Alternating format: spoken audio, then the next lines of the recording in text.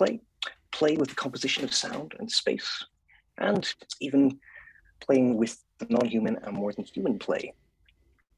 The first panel is an hour of 15-minute papers, followed by 30 minutes of discussion, then a short break, and we're back at 11 a.m. Central Time, which is 5 p.m. British Summer Time, for the same format in the second half. We would also like to open with an acknowledgement that the University of Wisconsin resides on traditional Potawatomi, Ho-Chunk, and Menominee homelands along the southwest shores of Michigan, North America's largest system of fresh lakes, where the Milwaukee, Menominee, and Kinnickinnic rivers meet, and the people of Wisconsin's sovereign Anishinaabe, Ho-Chunk, Menominee, Oneida, and Mohican nations remain present.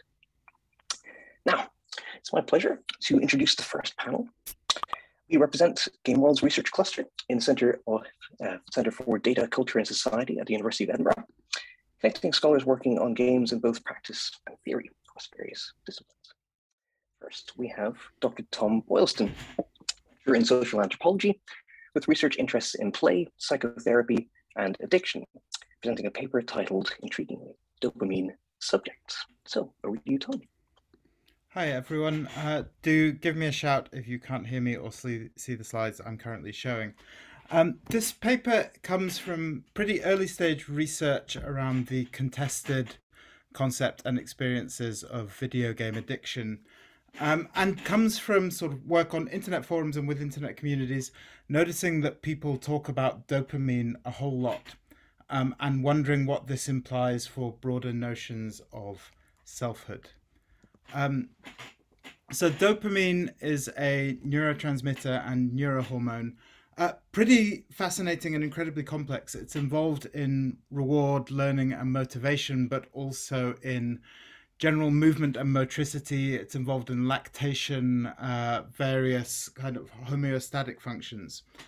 But the concern of this paper is about how neuroscientific work on dopamine has filtered through to popular discourses, particularly among users of video games and those who, in particular, who consider themselves to be struggling with addiction or excessive use.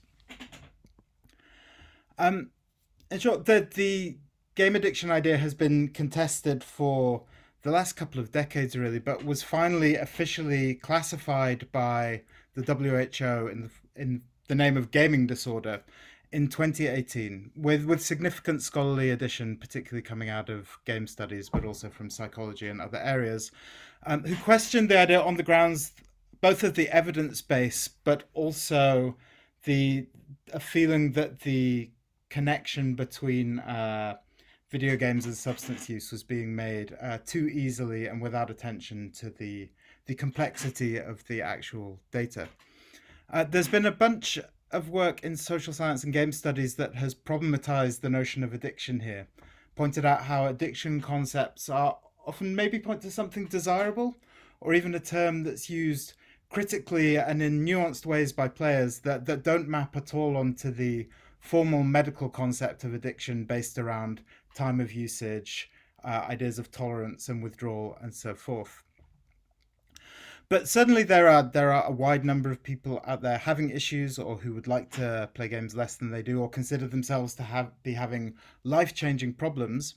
And there are important ethical and political questions about the intentional design of addictiveness in software platforms, which have been followed up by scholars like Kijana Gray and Wang, who pointed to the rise of endless content, but also the increasing imbrication of games within wider social platforms that sort of deepen the connections and the draws towards playing. And by Falton Carlson, who's done probably more work than anyone in trying to trace relationships between excessive play and the incentive structures of video games, in his case focusing on World of Warcraft. So I don't require you to accept the concept of game addiction as it's floated in public and debated in Parliament, but merely that something's going on, that there are numerous self-help communities across the internet, as well as increasingly professional clinics focusing on game addiction, and that users within these communities talk about dopamine a whole lot. And then it's become central, I would argue, to their self-understandings and the way that people describe their relationships to technology. So Eve Kosofsky-Sedgwick, in her article pointing out the epidemic of addiction attribution, pointing out how in the United States in the 90s, everything had become potentially an addiction, from shopping to work to exercise to everything else.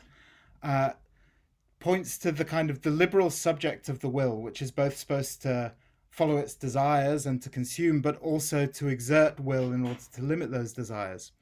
Describes how that self-governing will is constantly vanishing in the face of ever more practices that are construed to be addictive. And in this quote here, she says, as everything becomes addictive, the locus of addictiveness can't be the substance itself and can scarcely even be the body, but must be some overarching abstraction that governs the narrative relationships between them.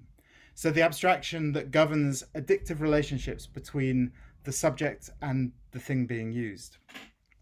And the argument of this paper is basically that dopamine has filled this slot. It's become the conceptual abstraction that links the subject with an environment that is construed as increasingly addictive.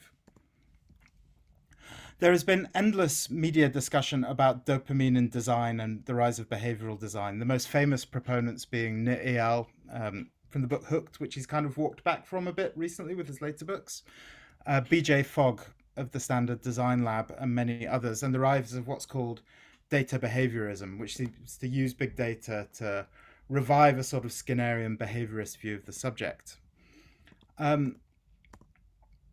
This has largely come to prominence, but both through the public relations efforts of people like Eyal and Fogg themselves, but also through high-profile tech whistleblowers like Sean Parker, Tristram Hunter, formerly employed in Facebook, who have claimed that social media platforms were essentially deliberately designed using neuroscience of dopamine with the idea of producing addictive products in mind. And there's debate following on from that about how effective we should think of these, whether these are making slightly grandiose promises. I should point out all of this discourse simplifies the action of dopamine down to the reward mechanism. And that's part of the process I'm interested in, how this very complex neurohormone becomes a figure for a certain kind of desire and reward. And secondly, to point out, most of this work is the work that's really filtering through is by a Cambridge neuroscientist called Wolfram Schultz, who has been particularly focused on reward mechanisms. So there's some key points, but what I want to say is that this discussion about dopamine has not just come into design worlds, but has filtered through so widely to users that I found myself talking to a taxi driver in Glasgow who had experience with gambling addiction, who said, "Oh yeah, it's the dopamine though." This idea of dopamine comes up in Chinese communities focused on gaming addiction, and it's all over the user-focused communities on the internet, where people circulate psychological and neuroscience materials trying to understand and find ways to manage their experiences. Key points coming out of the neuroscience, both for designers and users, were that dopamine focuses more on anticipation than on pleasure itself. It can be seen as a pleasure molecule, but it's nothing to do with pleasure. It's much more to do with just reward, reinforcement, anticipation. That random rewards seem to produce more dopamine than predictable ones, and that status affirmation can act as much as a reward as can more obvious rewards like food, sex, or drugs. Hence the like button on Facebook. That was theorized through dopamine. I'd also point out that nobody here is measuring dopamine levels. These are what I call a hormone heuristic, where ideas about desire that could be derived in other ways are theorized through hormones such as dopamine in a way to see them as granular and as a molecule that can be kind of titrated and tinkered with separately from the subject as a whole. So the popular uptake, you may have heard about dopamine fasting, the idea that you should take time away from all devices and excessive stimulation in order to reset your brain circuits. There's what I would call paraclinical practices following Dana Greenfield of those trying to reduce their gaming, trying to come up with dopamine-based theories of how to recover. These are interesting to me because they often involve like pretty simple stuff like going for a walk and having social relationships with people. But they involve kinds of non-consumption, and they're theorized through the same psychological literature that influenced the design of social gaming platforms. People talk a lot about picking up the dopamine pipe again, in terms of when they've been trying to quit video games and have had a relapse. They talk about dopamine hits the dopamine pipe. They describe this as exactly akin to the use of drugs. So what this means when you think about addiction through dopamine is that any any substance or behavior is taken to be interchangeable. Games make it particularly obvious because of the ways their incentive structures are built and the ways that replayability is designed into them.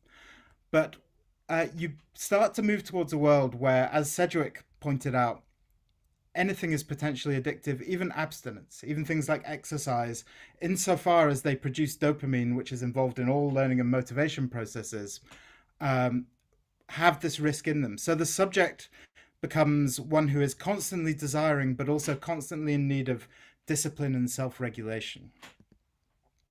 Sean Parker, the Facebook whistleblower, said, "We are all dopamine addicts." And this idea of the dopamine addict is something I see throughout my research, where the object of addiction is no longer a substance or a behavior. It is the addiction itself, because dopamine is the mechanism of addiction and desire. So addiction no longer has an object. It's just a runaway feedback loop in a sort of newly cybernetic field of desire and usage. And I'm not going to give you firm conclusions on what that means, but that seems to me particularly important in this new way of thinking about desire. The other thing I want to get across is that dopamine thinking and dopamine design is usually something we critique. It's related to these big social media platforms, these narratives about manipulation of the subject. But in the hands of users, it seems to me that dopamine thinking has potentially a kind of critical edge, where thinking about your experience of excessive use and desire in terms of dopamine leads you towards kinds of non-consumption, kinds of walking away from the space of consumption, away also from medicalized notions of addiction. This doesn't really fit with standard models of withdrawal and relapse or anything else. It's much more an idea of addiction as something inherently connected to natural processes of learning, motivation, and reinforcement. So I'd just like to sort of stick with the dopamine narrative a bit, rather than critiquing it as yet another kind of biomedicalization of the human subject. I think there's something slightly more interesting going on here. We can get a bit of insight into that through the aesthetics of dopamine, the sheer number of dopamine tattoos that people have now. And in thinking about why this molecule, alongside serotonin, which often accompanies it in these tattoos, would be aestheticized, seems to suggest to me a subject that is simultaneously rational and emotional, that identifies closely with their desires and emotions, but feels a need to manage them in a scientific, objective, and infrasubjective way. They're managing the parts of themselves as part of producing a subject that is rational, but not in a way that is freed from emotional influence.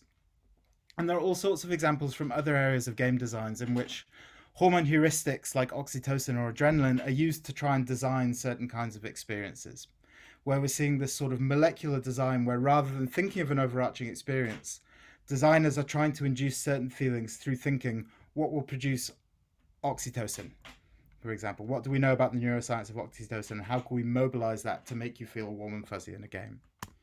So there's a tendency to see emotion in granular terms that can be managed at a granular level, often as witnessed through data. But addiction debates have always reflected a contradiction under capitalism between the imperative to consume and the stigma against the bad consumer, or this insufficiently controlled consumer. People often talk in terms of the image of a Skinner box, in which we're always pressing the reward button. But part of the debate around Skinner boxes themselves in addiction studies has been, you need to think about the environment. It's less about the reward lever than the box in which you put the rats, so they're not able to go somewhere else and pursue more interesting kinds of rewards. Suggesting to me that we need to think about the game addiction debate in wider environmental terms, in terms of the quality of stimulus, relationship, and learning available to people. I'm interested in that the dopamine subject is a split subject, where your desire is not your own. You're not the master in your own house, but desire is something separate to you that pulls you in the wrong direction, subject to manipulation.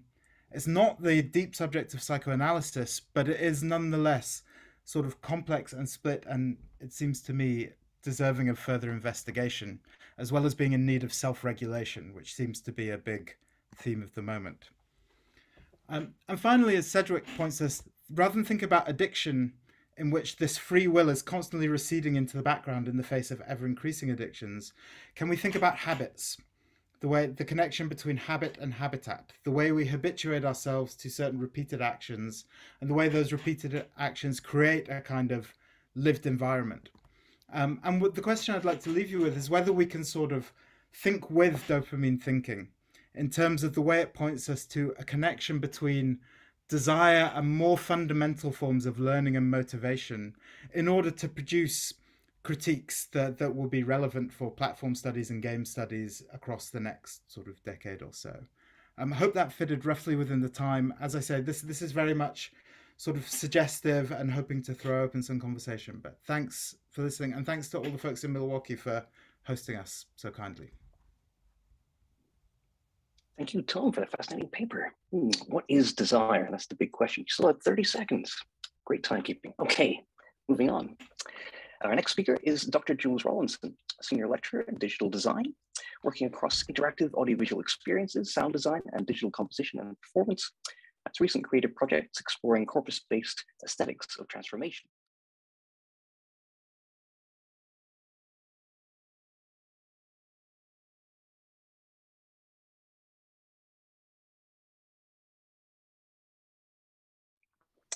Today, presenting a paper titled Composing Space, Immersion, and Interaction in a Large-Scale Virtual Audiovisual Installation. So, over to you, Jules. Thanks, Merlin. I think you should all be able to see my slides now. X-Coax, by the way. So X-Coax is the Conference on Communication, Computation, Aesthetics, and X. And so that's a really interesting way to think about the various things that I'm going to tell you about now. So just a very quick intro. I run the game sound courses here at Edinburgh College of Art at the University of Edinburgh. And but my take on this is while we do think about sound in games, is also we think about how we might use game engines and specifically game audio middleware for building artistic experiences as well. So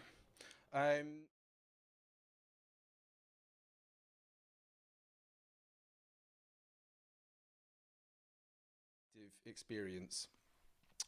Essentially an audiovisual composition or installation. I'm going to use that word composition quite loosely in that it's something that the user has to put together. So essentially it's exploring themes of indeterminate composition, and there's some examples that I'm going to give of some of those things there. Also, as using this term installation, is that it is a virtual installation, that these things don't exist in real life.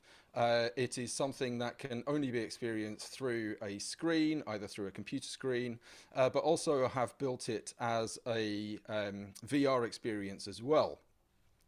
So yeah, so first person experience intended to be, what can I do with these tools that I can't do in real life, and why? So a large part of my research is in the performance practice of electronic music and composition.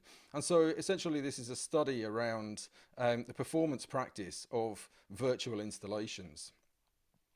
It's a photorealist installation and an audio realist as well, in that it's kind of dealing with quite a there's a representational aspect of it, of saying this, you really are in this space, and people certainly in the VR version of it, you know, do really think, wow, this is quite convincing as a space. And then ideas around, and specifically then these ideas of space, which I need to define a bit. So procedural space, essentially the space is generated through algorithms, and that there are a range of algorithms that are a function of space as well. So essentially I'm using X and Y to organize space in particular ways. And also to allow me to drive through particular parameters in the experience as well.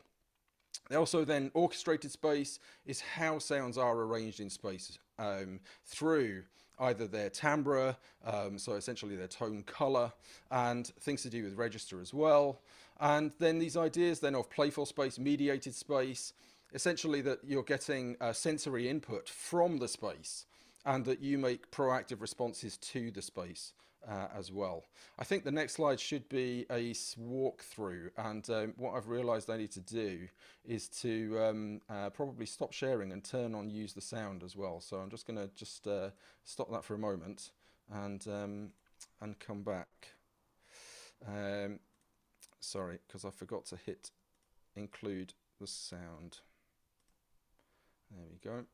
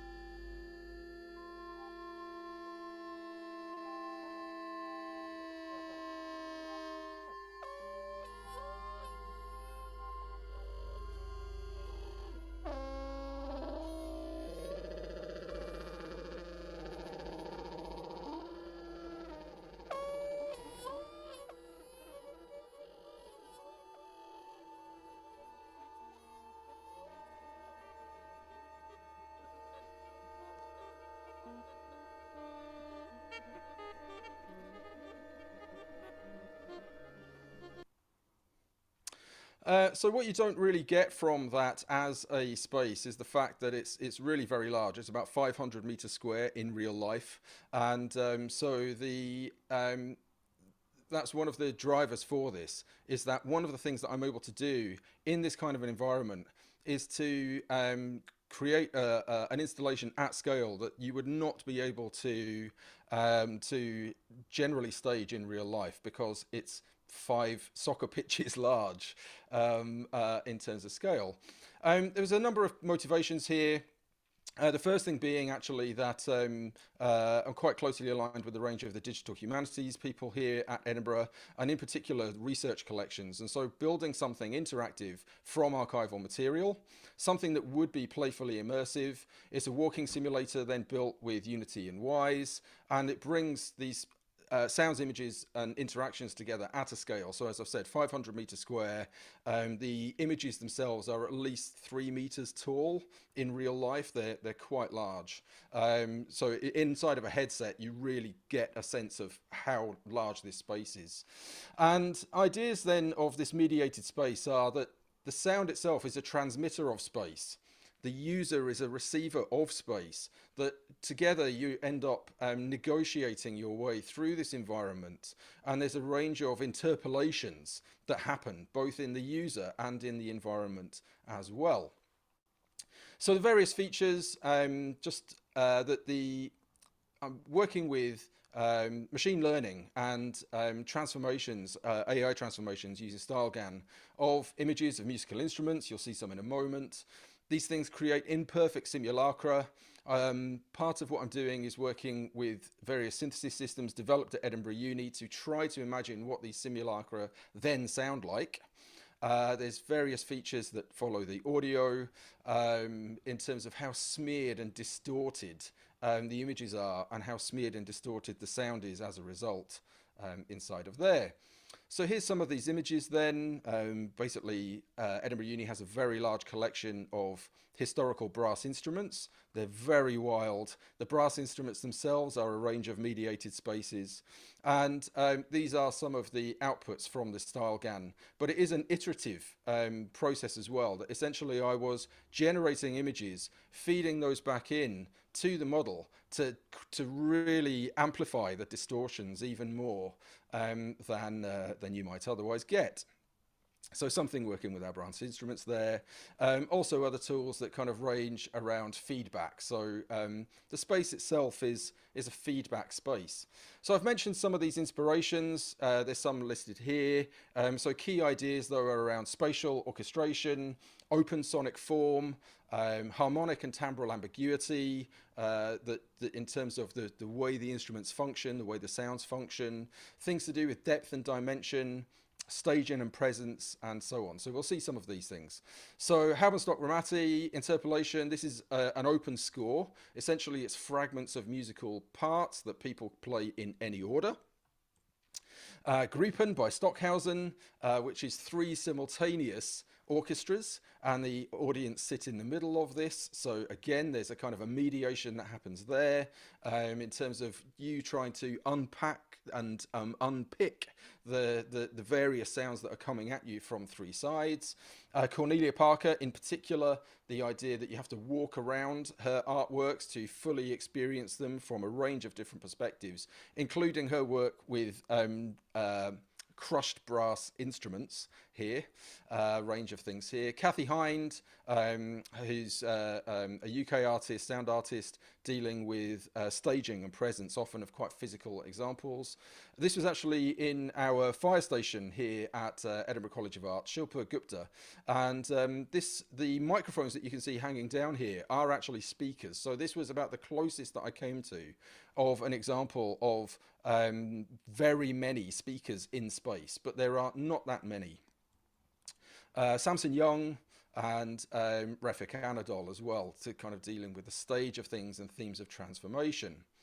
There's a range of presence causing form variables here. I'm not going to really get into them too much because we're interested in the space itself, but they're listed there, and it's to do often with how many things are in here, what the features of dimensionality are and color, and how we experience the space as well.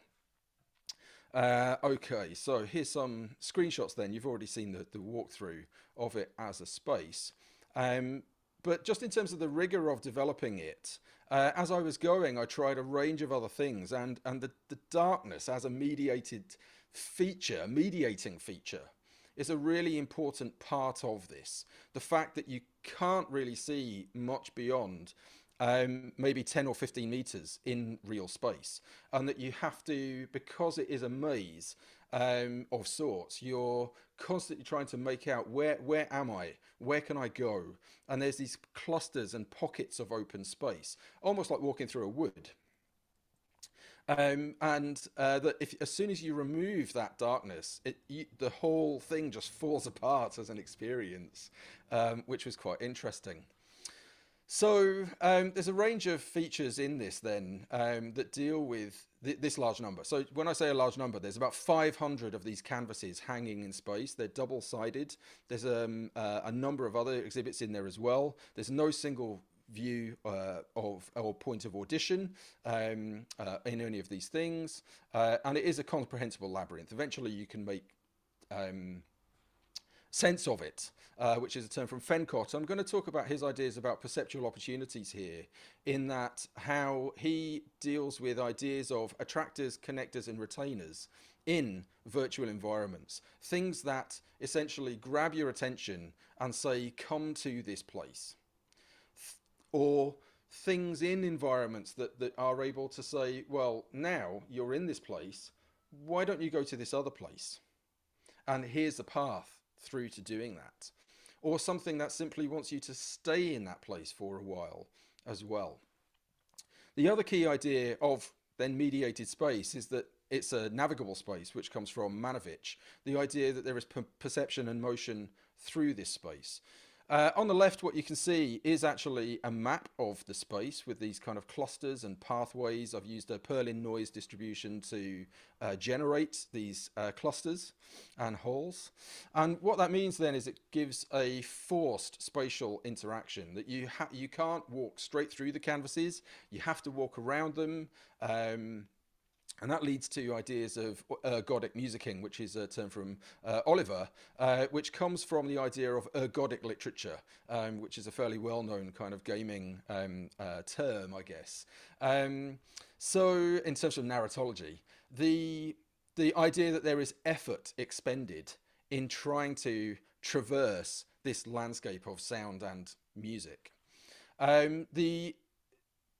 In terms of how that's realized as this mediated space is actually to do with differing levels of perception of the audio.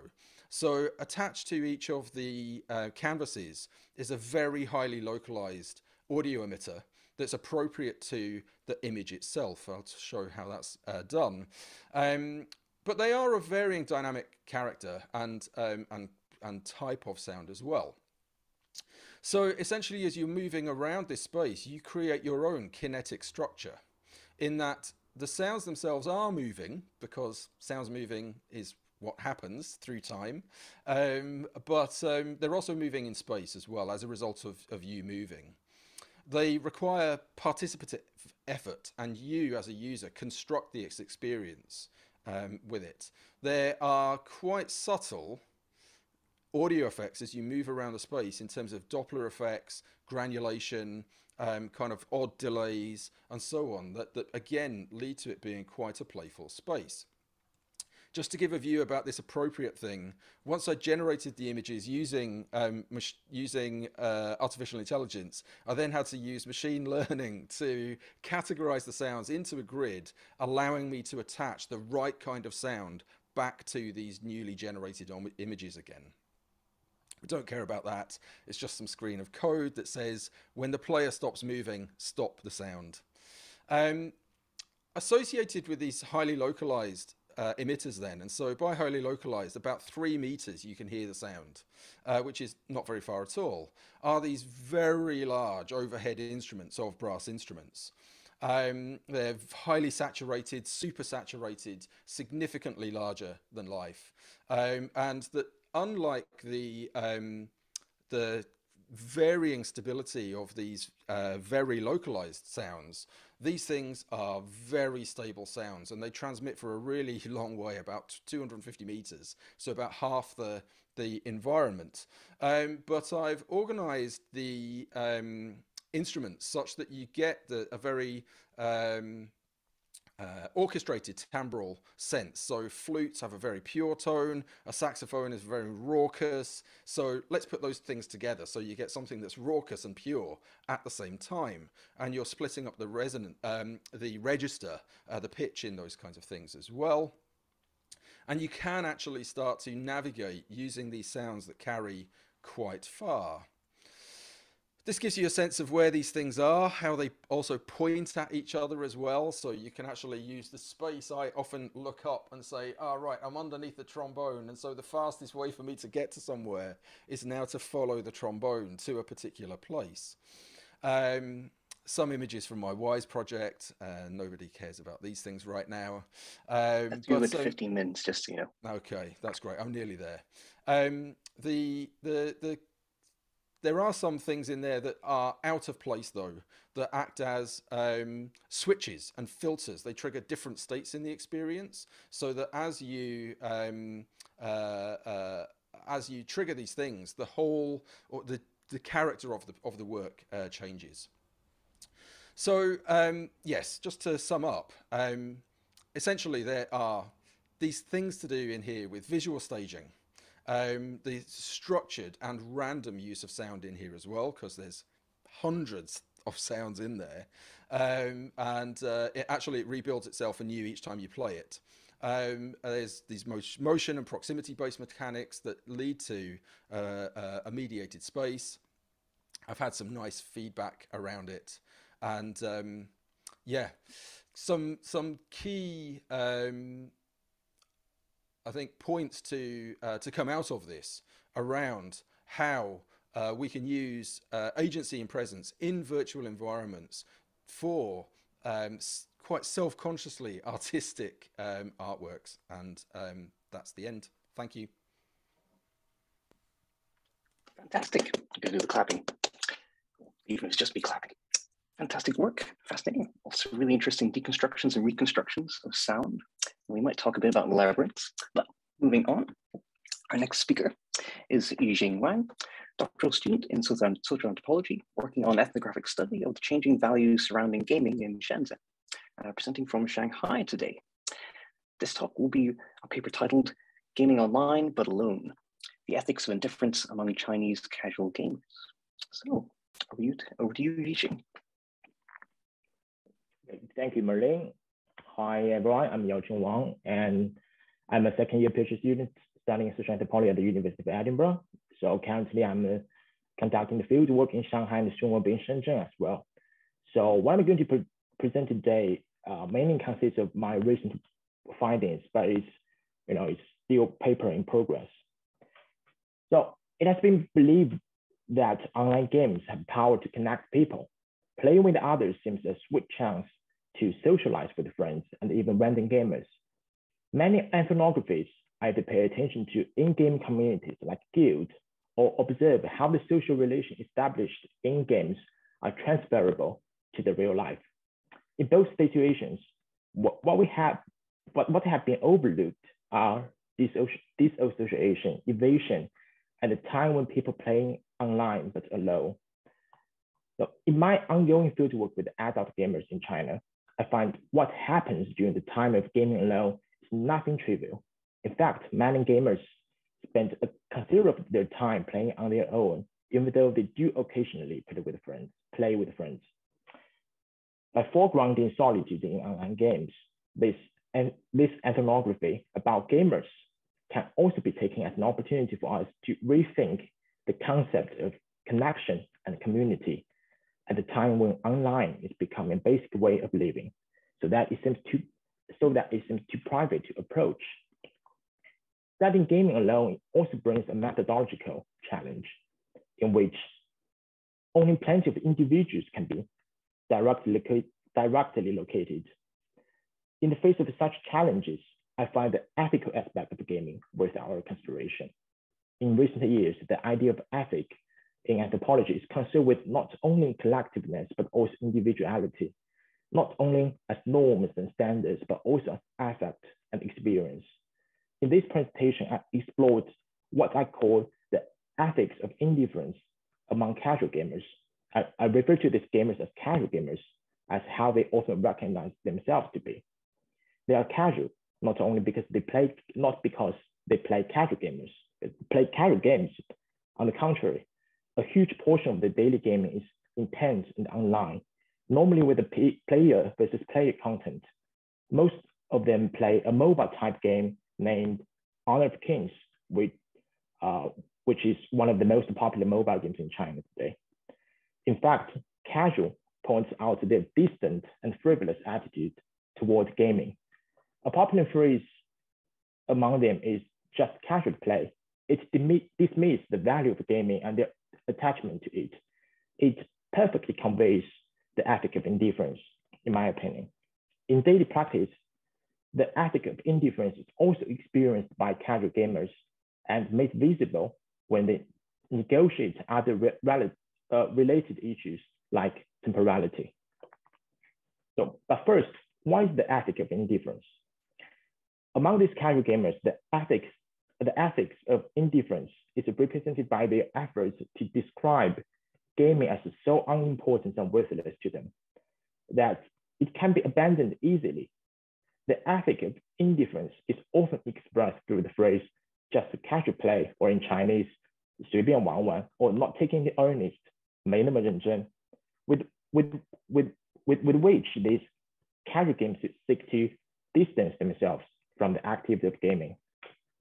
The ethic of indifference becomes explicitly visible through such things on diverse occasions. For example, Li and Tintin were two roommates and both female gamers. When we first met, they claimed they were only casual gamers, but proving to me that they always took care of other life matters first. According to them, they put a wider range of things ahead of playing games, including work, exercise, housekeeping, as well as seeking romantic dates. Another example is once in a coffee shop, I chatted with a man while he was playing Honor of Kings. He seemed very frustrated by his losing streak. When he was about to lose another match, he shrugged and mumbled to himself, "Thankfully, I'm just casually playing." In this case, he fully engaged in gaming and apparently affected by it. But in the meanwhile, he was or appeared to be indifferent to the game. In both cases, it does not matter whether their words show their actual feelings or doings. Displaying indifference is always more crucial about presenting presenting the self in front of others as well as in front of themselves. Displaying one's indifference has grown to be an unconscious strategy to deal with moral concerns about video games. In China, the moral concern about video games has been closely connected to the public panic over internet addiction, Wang. That is usually the same as game addiction. Gaming was compared to smoking opium, addictive and devastating. Historically, addictive drugs are not only believed to be the major threat to individual development, but also associated with many social problems and the overall degeneration of the social orders that once led to the downfall of the Chinese nation from the 19th to 20th centuries. In this sense, it is moral well-being rather than mental health that was prescribed for the individual amidst the panic over the internet addiction in China over a decade ago. Although the moral concept about gaming is much alleviated nowadays, it has shaped the collective memory of gaming among a generation of young people at the time. Kevin, a male gamer with one child now, told me that his school days about 15 years ago were all about being a hardworking student and changing one's own fate. And part of that hard work was staying away from popular and online games. Nowadays, the ethic of indifference is accompanied by a type of new rhetoric about what may be considered risky, unethical, and thus must be managed for adult gamers. In this rhetoric, the focus is no longer on how much time, energy, or money is spent on games. It is the desire per se that is becoming the focus of the self-management. The powerful example is the distinction which my interlocutor Andrew made between him and his game addict peers. In college, Andrew used to skip classes and play in internet cafes from time to time. But Andrew argued that he did so not because of his desire to play, but only because he disliked those classes and intended to do anything else. Gaming just happened to be the most convenient choice. But some of his classmates, according to him, skipped the classes only because they badly want to join a raid in game. Andrew said, addiction, or in Chinese, yin, is a large connect to one's own heart, xin. He argued that there's a xin under yin in the Chinese character, in the pattern of Chinese character. So, and he knew his heart is really loaded with the games.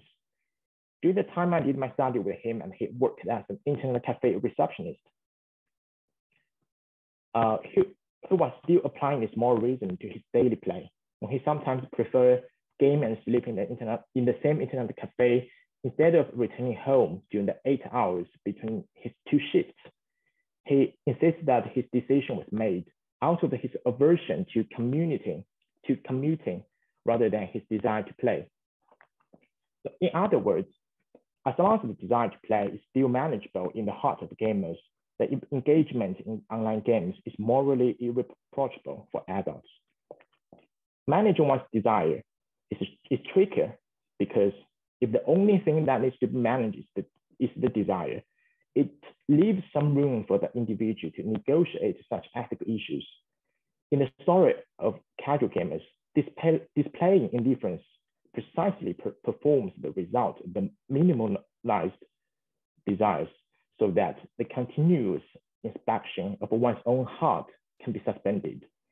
In this manner, being indifferent serves to alleviate the moral concern and enable casual gamers to play ethically.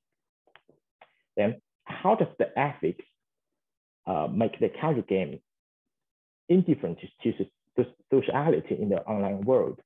Frequently, the casual gamers describe playing with friends as unrealistic because, first of all, it's difficult to find a suitable time for all participants. While there are explicit solutions to such difficulties like making an appointment with each other, it's barely an option for the casual gamers. This is because gaming is first and foremost an unplanned activity.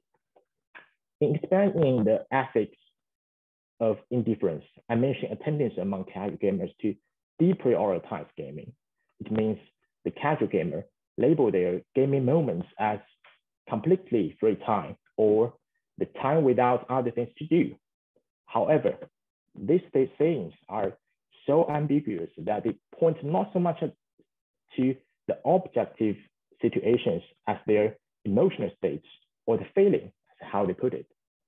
In essence, being completely free and without other things to do are pseudo propositions that require no verification, but only feeling of necessity and righteousness to play.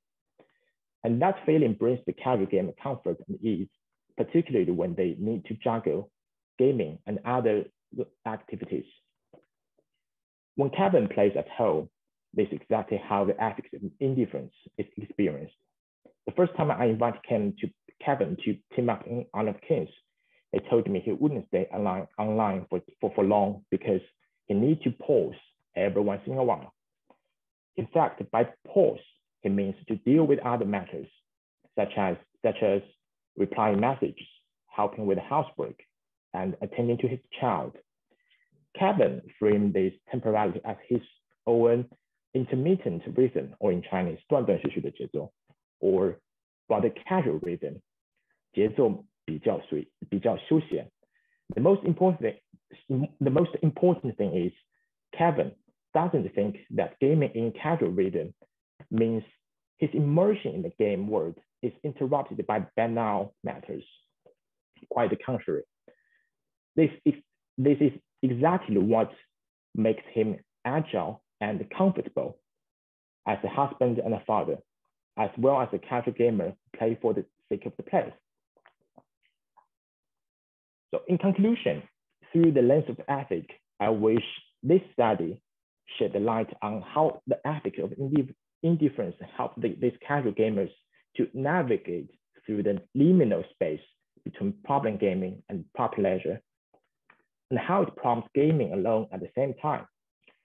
Although in recent years, some scholars argue that the moral concerns about video games has much reduced, it is important to be aware of the very historic process where the ethical problem of the gaming are framed.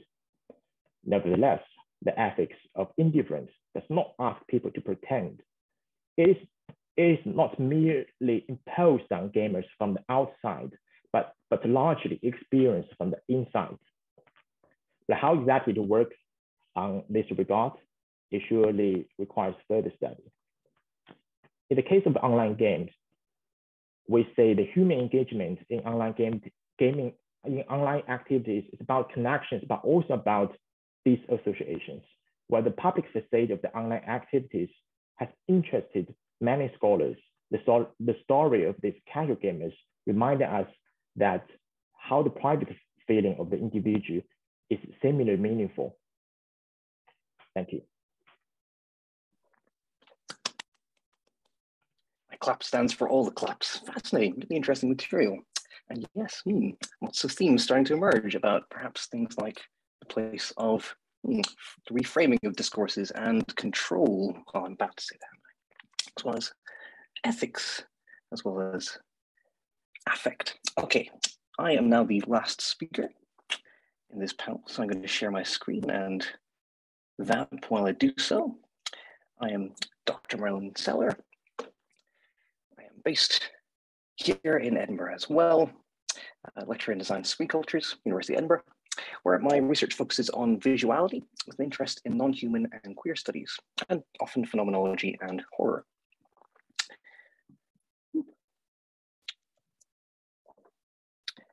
These are the opening lines of the game Control. It's like we live in a dark room and there's a poster on the wall. We stare at it and think that's the whole world, but the room's a cell. The world is much bigger and stranger. There's a hole hidden behind the poster. Quote Boylston, we've been living in a tiny prison of our own devising, one in which all that concerns us are the fleshy beings that are our kindred. And Seaver, sand is a tracer of all the movements, fast and slow, of the Earth's materials as they change their surroundings and produce the scenery of our lives. This paper reads the third-person shooter, Control, 2019, Remedy Entertainment, through cultural, historical, and new materialist lenses as a prison of sand, concerned with the strangeness of things. Textual analysis will hopefully unpack the historical ontological interactions of concrete and its sandy substrate as an agentic haunting material. This is a game centered on a secretive federal bureau inhabiting an ineffably ancient and non-Euclidean structure called the oldest house made from concrete, where everyday items contain spatio-temporal powers, and we fight a noise from another dimension that's possessed its office workers, so an average Thursday. Remedy's output has been largely ignored by scholarship so far, beyond some mentions of Max Payne's Bullet Time and Quantum Break's transmediality, but represents as a corpus a sustained interest in supernatural thrillers set in the United States, and what Mark Fisher would call eerie, opaque agency, interrupting the familiar. I used this case study as a cement mixer to aggregate things and theory, contributing to, hopefully, non-human turn and representational game studies, alongside my work in press on plants and stone in video games. I see this as part of a kind of wider plan project. This is what I call the stuff of games, stuff that mediates play at the level of 3D props and environmental assets. The game concerned with the strangeness of things here speaks to the complex ambivalent infrastructural salience of sand as mediating materiality. Control is a big, rich, fecund game that encourages multiple contrasting readings. Indeed, it supposes as its premise that all paranormal premises are true, basically. And I look forward to David's talk later. But from my perspective, it hooks us first with its eeriness, which Mark Fisher defines as a presence where there should be nothing, or an absence where there should be something, typified by things such as animacy present in the inanimate, or the sense of loss haunting ruins. And I think Control gives us both at once. First, the game's reception has been generally effusive, gushing forth granular descriptions that almost read like Latour's litanies of objects. All the things that are listed in this game are listed almost in the discourse surrounding it. At the same time, however, many note how dizzyingly hard it is to navigate its space. And indeed, destructible environments can make the frenetic possibility space really hard to parse. Much was made in the press of its early use of ray tracing, creating naturalistic surfaces through the hard to triangulate bouncing of light through an environment. However, sticky frame rate is something multiple critics note keeps cropping up, often in the same breath and same language as frustration with the opacity of the game's narrative. This game seems to generate friction, sometimes pleasurable friction, but also interrupts flow at both the level of world building and hardware. What then might we make of this strange, gritty materiality that has players interrupted, lost, and decentered? Game studies has been accused by Keogh and Murray of marginalizing the visuality that fascinates journalists and players. And Bogust's orientation towards things and games is largely manifested in platform studies analysis of the substructure of games, the invisible things like Altus, Studio, August himself, Montfort, rather than games' representation of things. However, as Keogh, Murray, and Annie will argue, games visuality offers powerful aesthetic, ideological, and embodied experiences. Visual surfaces are significant when code is predominantly encountered as visual assets. Moreover, surfaces mediate the world, and thus more than superficial, I think, and as Anusas argues. Indeed, Roger Calwa's last book concerned the natural aesthetics of stone, of all things, its non-human creative capacities. Indeed, a turn in his work, which he called the mysticism of matter. Here, I think we see this manifested in The Oldest House. Affective surfaces provide the material for discussing the relationship of things which manifest eerily as a texture of play, where the interiors of objects and code remain a little mysterious. Visually, Control is fascinated with stony surfaces, from polished slabs to rough fluted walls, the physics-based rendering of materials and their deformation. Concrete chunks cleave and surfaces shimmer. Here, the player character's telekinesis exemplifies the strange suffusion of play with materiality, with the ability to rip hunks of concrete into the air at the tap of a shoulder button, a strangely fluid but also distanced, kind of spooky form of touch for the player video game cyborg. Indeed, we feel friction and texture audiovisual haptically as the object is dragged through the intervening materials and bodies before we plunge it back into the environment.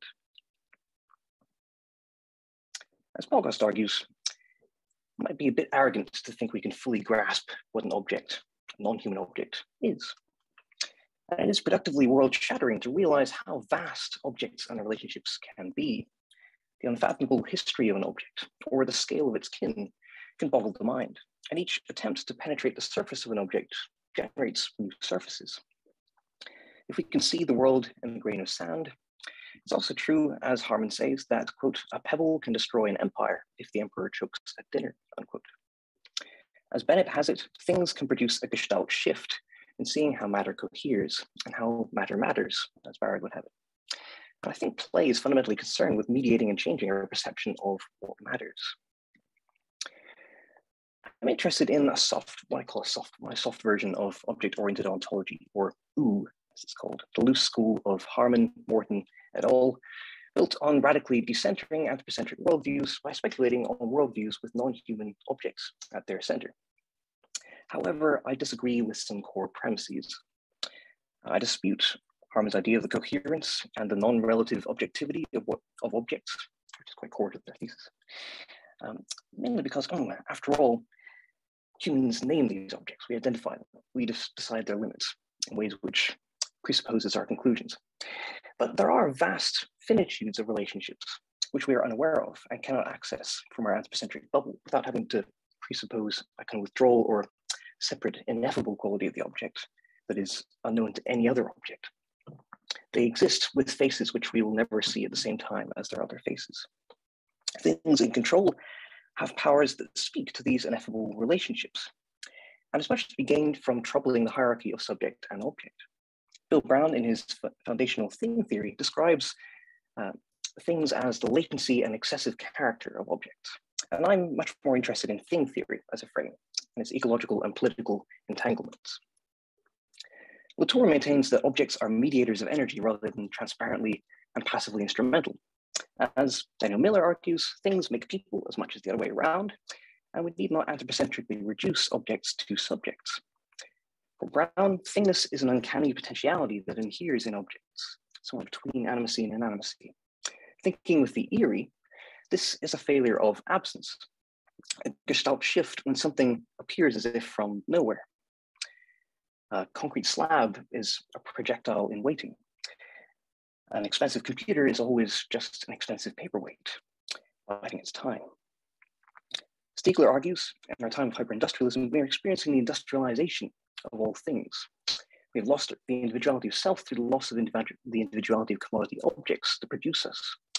But Brown notes things' capacity to erupt as, quote, cracks in time's homogeneity, unquote, such as an encounter with an obsolete technology and control that suggests a different present was possible. Control is interested in the haunting strangeness of things. It's 1960s mise-en-scène of CRTs, typewriters, and bakelite phones. Few are objects of power, which allow the player to feel out things and thing-like connections, like telekinetically ripping concrete from the fabric of buildings, which you can do at any time, anywhere. Many more of these things are altered items that erupt with strange powers that resist us. But most are generic assets, which are no less lively. Set dressing, exploding and deforming with captivating detail takes center stage, haunting us with their serial repetitions and catching us with their reflections and anachronisms. The Bureau operates to manage things, to contain it, but with the enemy infection, it regularly exceeds this containment. Yet the escape tunnel might be as dark as the prison. Obsolete, malfunctioning objects become things. They're materially exposed by defamiliarization, like a broken tool, for example. Things are objects with their own strange agency, such as a mannequin that duplicates itself, a pram on the left that respires endless smoke, can't be stopped, and an old fridge that threatens violence if unobserved. Altered items then emblematize the hidden depths of everyday objects, like concrete. As Bennett captures what I think of as kind of the eeriness of things, quote, materiality is both too alien and too close for humans to see clearly, unquote. Breaking concrete free from its foundations lets us see a little bit of its eerie thingness. Rather than thinking with the network of actor-network theory or the highly individuated and sterile focus on objects as somehow removed or ineffable in hard OO, I prefer the metaphor of a kind of messy aggregate of things as a way of colliding these schemas. Sand is both granular and divisible, but also sticky and gritty. And sand is vague as an aggregate in an ontological sense, speaking to the impossibility of a unitary object. Who can say when a heap ends and the dune begins? So it combines perhaps something of the ineffable and the relational. Our entanglement with control's metamorphic sand constitutes eerie aggregations in what Ivino and Opperman highlight as the vast networks of material agencies. Globally, we use 50 billion tons of sand per annum, binding it to make concrete and melting it to make silicon and glass. You might think of our age as a digital one, but we proliferate concrete and glass at incomprehensible rates, building the equivalent of 8 New York cities every year. Wieser and Siever describe it as an elusive material that falls through our fingers, but is hardened into more than we realize. The sand economy constitutes a hyperobject in Morton's sense, a vast and pervasive mesh that defies rational understanding to the extent that we've produced enough concrete to cast the entire planet. And we live in a strange world where Saudi Arabia is worried about running out of usable sand. It has to do with the difference between beach sand and desert sand. As Brown argues, we become aware of the things of objects when they stop working for us, or when they become momentarily visible in their own terms, exposing hidden relationships. Like when sand ceases to be a beach or a building and becomes stuck on our toes, or fragments flying and tessellating through the oldest house, the trace of a terrifying economy. Unlike the playful ephemerality of sand in sandcastles, or the fluid Orientalist spills and slides of sand in Journey, control foregrounds the socio-historical specificity of sand's technicity through brutalist concrete, main ingredient of which is sand. When Forty argues that concrete is characterized by a strange ambivalence as ancient modern and synthesized natural, this speaks to both the disorienting temporality of sand that sediments and erodes in 200 million year cycles, and the recent nostalgia and Instagram aesthetics for failed brutalist utopias, as highlighted by Holleran and Mold. Rainer Banham framed brutalism as an architecture of structural honesty and utilitarian monumentality. But many of these social housing structures proved hard to maintain and often labyrinthine, like these examples are quite confusing buildings to navigate. While in the late 1960s, public works concrete became associated with ugliness and authoritarianism, in recent years, brutalism has become a hauntologist specter of a possible egalitarian and anti-consumerist world. When our reality is one of entrapment in brutal networks of roads, silicon, and unregulated global markets. To quote Gisello, the 21st century promises freedom, promises mobility without freedom, unquote, exemplified by the concrete motorway, whose rampant development and expansion displaces and displacements, marks toxification and isolation as much as connection, while much of the welfare housing in the 60s is crumbling back into sand and ruin. Control here puts the strange ontology of sand-based materials into conversation with what Galloway calls neoliberalism's controlling systems of protocol, and Deleuze terms societies of control, built on modulating bodies rather than containing them. The post-war West replaced hard power with the illusion of freedom, freedom to work anywhere and any time, but effectively everywhere and all the time. A network society of freedom without change. In Deleuze's language, reminiscent of the dynamics of sand, transition we're experiencing is from prison to computer, but no less confining. Quote, enclosures are molds, distinct castings, but controls are a modulation, like a self-deforming casting that will continuously change from one moment to the other. After the iron and stone prison comes the fluid prison of sand, but nevertheless, the sandy aggregate subtending the soft power of real-world control still manifests as hard power regularly. The necropolitics of the rampant post-70s growth of the American concrete carceral state, housing 20% of the world's prisoners and just 4% of the population by country. That's 2 million people. Eerily, if we sometimes assume we live in a non-violent society, discipline still haunts societies of control. Concrete hasn't disappeared, it's just become too close to see. As we simultaneously juggle the in-game, flexible neoliberal joint contract of janitorial assistant and director of the bureau in control, answering to the board, the player's movement through control space is fluid and halting as we weave around concrete, chasing close to our enemies to catch the health they drop, always seconds from possible death. After 15 minutes, I'm nearly there. With myriad objectives and zero waypoints, we regularly get lost in a neoliberal nightmare of infrastructure between bittersweet dreams of brutalism's discipline. The game's apparent edifice of disciplinary society controls endless offices are actually repeatedly broken with shifting walls, fractal concrete blocks, and distorting shaders. Vertiginous brutalist arenas are intercut with montages of impossible underground housing blocks. We must live in the house that sand built, while it deforms itself around us. In the penultimate level, we are trapped in an interminable internship, fetching coffees, making copies, facing 21st century precarity, the Lewis would call limitless postponements of the society's control, unquote. We don't win in control. Instead, we save a bureaucracy from itself in an endless job of crisis management. We are directed by the board and the building, interfacing with a network that controls us, a self-deforming cast. When IGN's review notes that, quote, paranatural forces at work treat cement and rebar like Lego bricks, unquote, this is precisely the ecological and political crisis of life in neoliberal concrete capitalism. Like the metamorphic qualities of sand, power is both hard and soft, mobile and unyielding.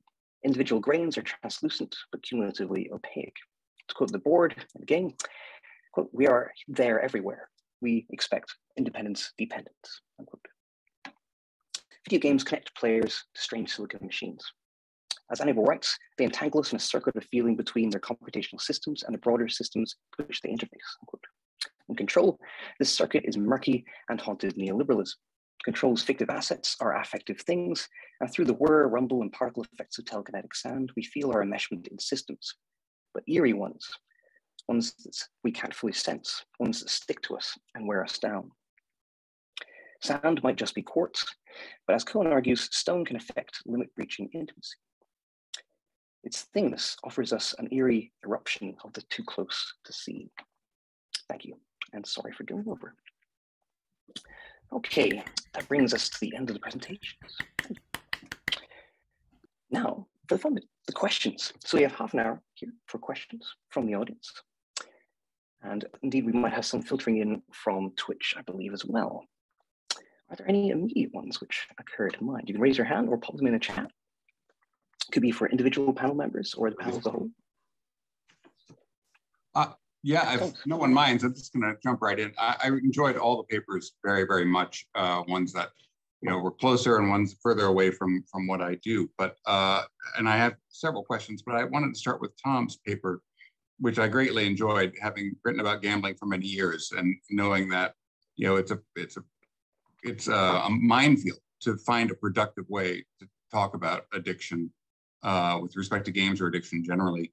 So I found it very refreshing. And in particular, I'm excited by the idea that you do this delicate dance, between what we used to call the emic and the edic. You want to treat this as an emic phenomenon, the mobilization of this rhetoric of dopamine as social action that's worthy of our understanding, but without throwing out, thereby sort of implying and jumping onto some kind of ultra critical distance, that there's anything useful as a social fact going on, right? And I really appreciate that. My main question to you has to do with the theme of discipline and regulation that was going on in your talk, which I really thought was a very important dimension of what you're interested in. And of course, for me, that leads to some sort of deeper historical questions. So I'm curious, do you see that the link between the rhetoric of dopamine and self-regulation as tied to utterly individual notions of the self, and because there was that moment where you talked about how the Skinner box example very effectively, how context, right? We have to force ourselves almost as academics to attend to context, right? And another way of talking about that is maybe force ourselves to attend to talking about relationships and not just individual selves. So do you identify this as a kind of, do you identify this language as part of the kind of threads of the deep threads of Lockean liberalism in Western thought? Thanks. There's loads in there. I'm wondering if it's a sort of quite a deep challenge to the Lockean liberalism. Partly because when you almost jump over the individual subjects, you talk about dopamine and other hormones, and you talk about the technological network that is designed and incentivized in certain ways, often by the the validation you receive from other people through social media feedback. So it's almost as if you jump straight from the network to the hormone, and the self is this odd node between them. So yeah, and that indeed is why I'm trying to stick with this dopamine narrative a bit, rather than just saying why it's yet another instantiation of neoliberal capitalism, because there is some what people continually come to in the paraclinical stuff, and when they're thinking through dopamine is, as you said, there's something here in social relationships. That this is also something that comes up in personal relationships, non-motivated relationships, relationships that don't happen through an incentive structure, whether they're face to face or not. So there seems to be something fundamentally kind of interpersonal about it, where and this I'm personally influenced by attachment theory and bits coming out of psychotherapy, where when you start to think about emotions in terms of hormones, you go pretty quickly to attunement, and the ways that attunement is learned through the presence of carers and the presence of social others. So and that's so I guess I'm trying to suggest that this dopamine talk can maybe lead us in that way, in a way that kind of disturbs that simple narrative of self-managing self and right. And I think that's great. I suppose another way, this is going to betray my old-fashioned training, but another way of talking about what you're observing as the kind of this popular dialectic is a kind of classic structure versus agency kind of struggle, right? And you're trying to find a way to transcend that, right? Like it sounds like with an interest in habit and habitat, you want to talk about encumbered selves, not this simply, there's an either or here. Either there's a self that can manage to regulate this and stand in between and take control of this node, or there's some structural way the body works, the way our chemicals work, and the way capitalism works that we're subject to, right? And you're trying to avoid both of those as easy answers. So I really appreciate that. I thought that was great. Very good. I could also maybe just quickly draw a connection to Yaojing's paper, where in the Chinese situation, dopamine has also been part of this intense moral debate about game addiction, where in fact you're seeing now very tight regulation of social media and gaming platforms and limitations on youth play, where this is seen as a disciplinary issue, much more in terms of an interventionist, developmental, quasi-socialist state. Absolutely. I love the framing in terms of ethics there. And I'd like to hear more about that. And it's one of the few areas of the world where we actually have multiple decades of really good ethnographic work on game playing and gambling is China, going back to, whether it's expatriate communities, Alan Oxfeld or Hans Steinmüller stuff, people like that. So yeah, I'd be interested to hear from Yaojing if you want to speak a bit more to, what that trajectory looks like it's been, and give us a bit more of that historical perspective as you see it, if that's something you can speak to. Yeah, it's about 20 years ago. I mean, around 2008. At that time, I was a child, so the memory of the whole game addiction thing was so impressive. At the beginning, the online games was attacking the media as a major cause of the degeneration of the moral standard among teenagers and children. But suddenly, in around 2012, the whole moral panic over gaming just reduced. And for years in the last decade, it seems to me that to many people that kind of moral concepts just disappeared. Although there were some episodically official media attack on gaming or parents complaining about the gaming things, but in recent years it just it happens again that people begin to talk about game addictions and the bad influence of the gaming. So basically, I observed that among adult gamers, so they were mainly born after 1980s or 1990s, like me. They developed different strategies to cope with such moral concerns, so that they can play ethically. The one strategy is so obviously that people think gaming is not a big deal. It's just a simple leisure activity, and you can enjoy whatever you want as an adult. And it's just gaming. It's not some bad habits like drug or gambling. So that's one way people deal with moral concerns. But on the contrary, in the opposite of this story, and I think not many people notice that some of us as casual gamers, they respond to the moral concerns in the indifferent way, to present the indifference to the game, and that doesn't really reveal their actual engagement in games.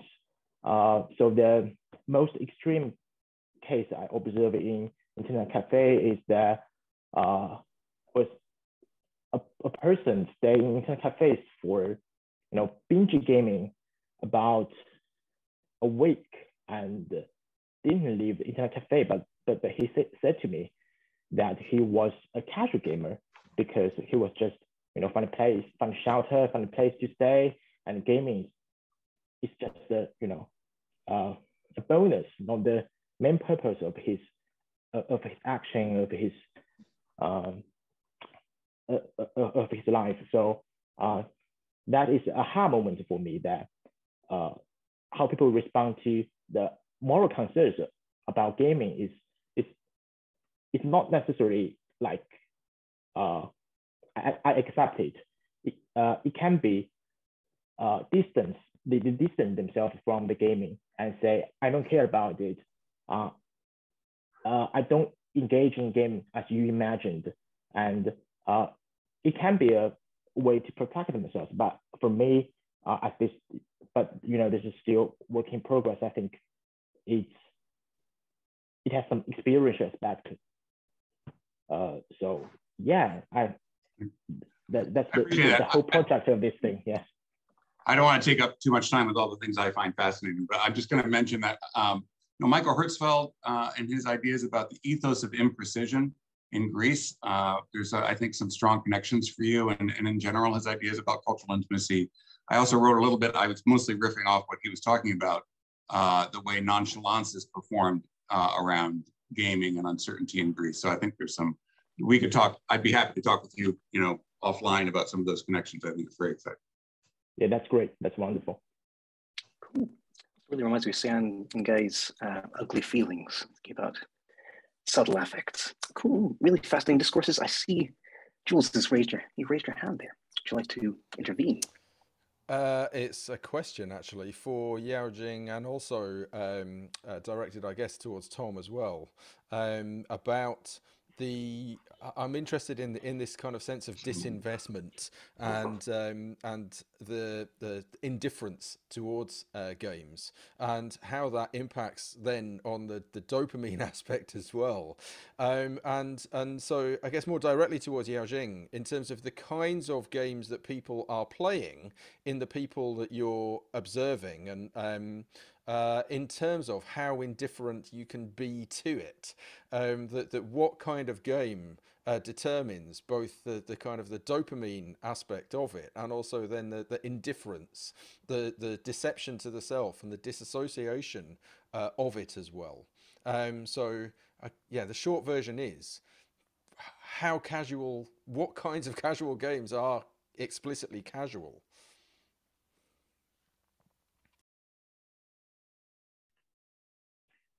Oh, well, that's a good question, because some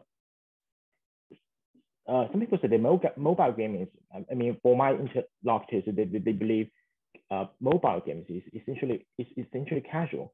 because you can take it to everywhere.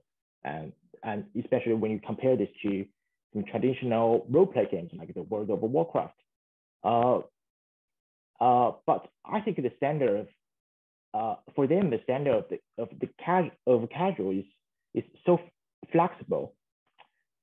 As well as said in this paper, it's more about how do they present themselves, and that contains how do they conceive these games. Like for the intellectual Kevin, my intellectual Kevin, he played the World of Warcraft sometimes also in his casual rhythm.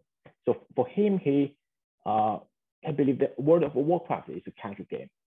But for me, that's a lot of things. The World of Warcraft, it requires a lot of immersive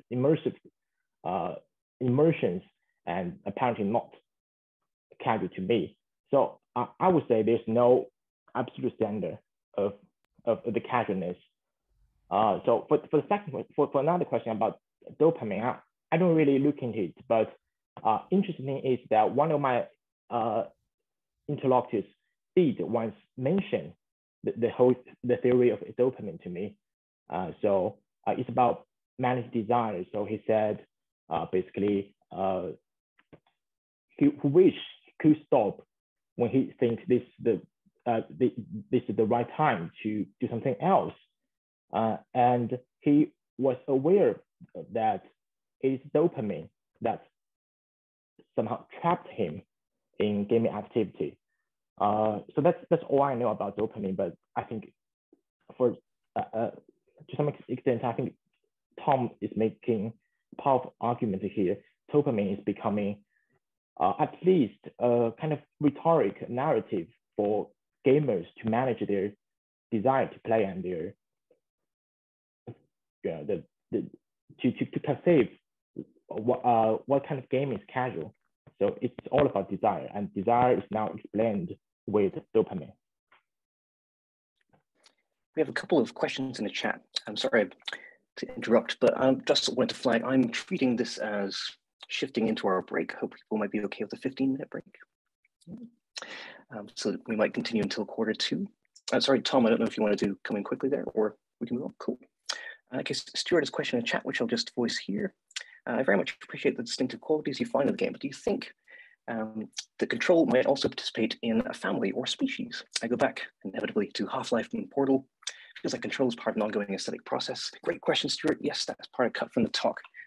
So think about Half-Life, the gravity gun stuff. Also, as one of the first games to involve photo textures, it has lots of concrete, which involves the scanning of concrete, also using kind of noise textures for that stuff. So there's a lot of interesting haptics that Valve does in their stuff.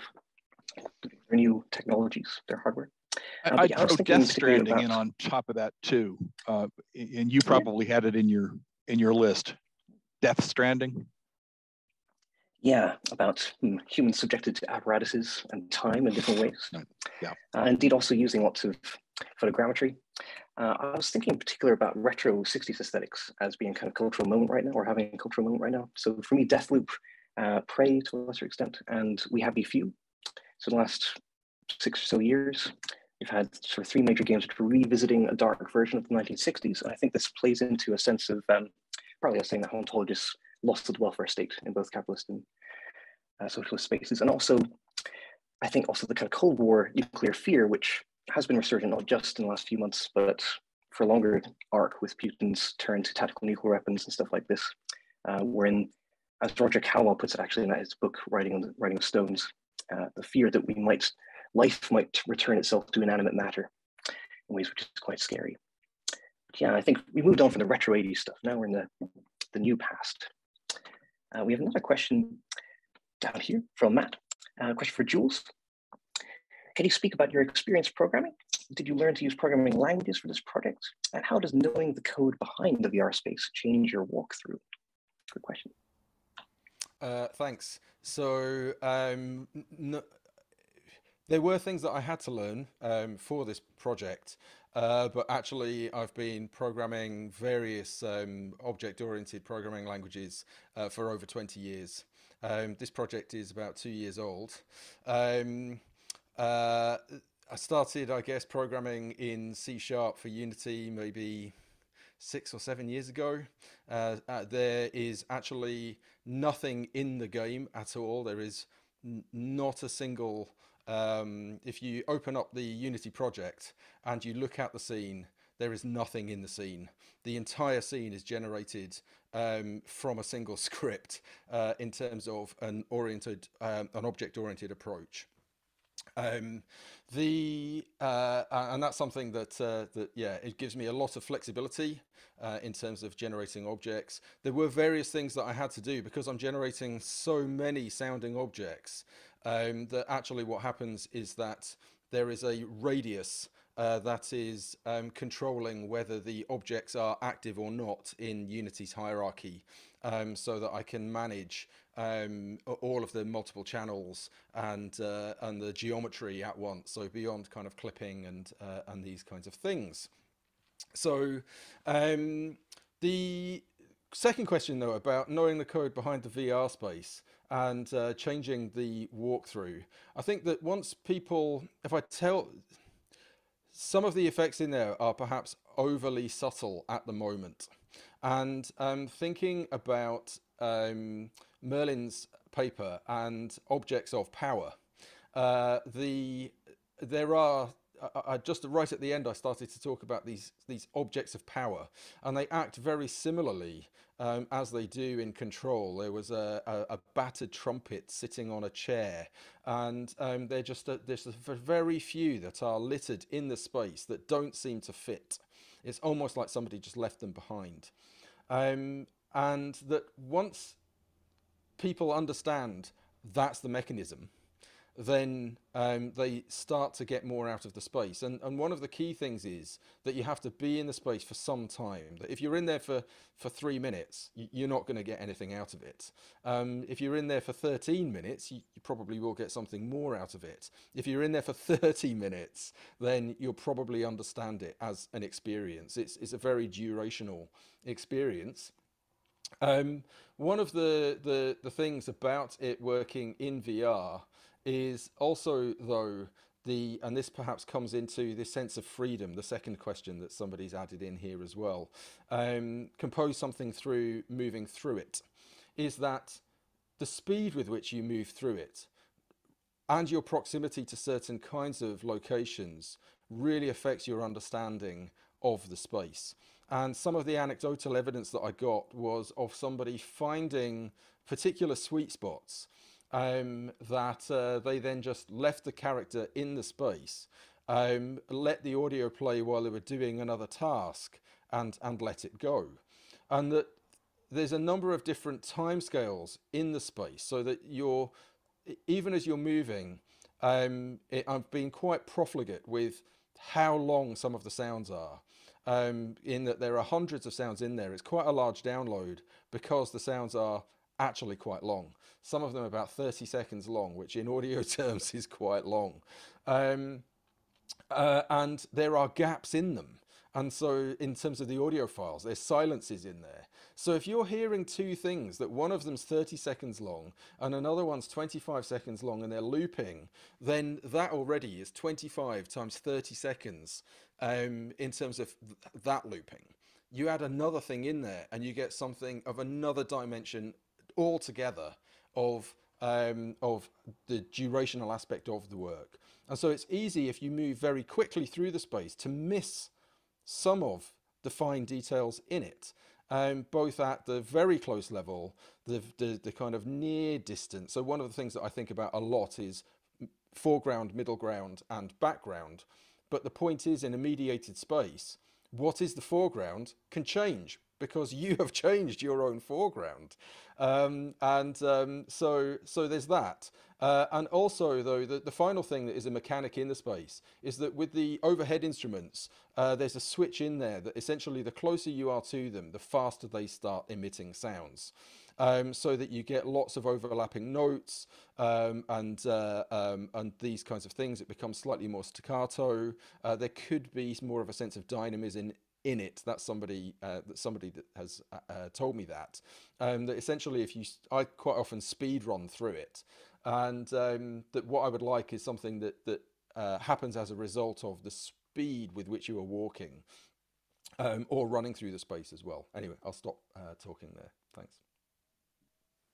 Fascinating. And if I can interject, there's no more questions in the chat there. I really was struck by the could I just make a connection back to Jules, which is it's interesting that you put in these erratic objects to be also mechanisms for state changes, because, for example, in other situations like in Halo 1, when people are modding maps and they're using the special Halo coding language, they also do this thing where in order to have state changes or time durations like you're talking about, they'll have objects which they make sealed off from the players so they never see them, but they need to have them there so that they can sort of contain the state changes just in the way that the objects are articulated. So interesting. That's really cool. And it brings, I guess, senses of, well, the senses, the hidden and the seen and the felt.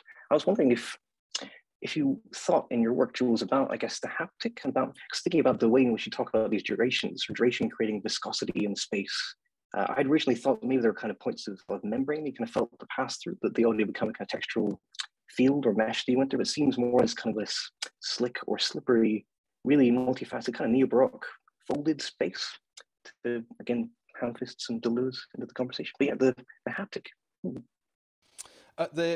Very quickly, one of the things, because it is a VR space, one of the things that I added in there were some very translucent characters, almost ghosts of other people in the space, and partly that helps with the sense of presence, that you're aware of your own scale. Here are some other characters. They're very low poly, very high opacity, but you can't actually move through them. You really get stuck up against them if you do.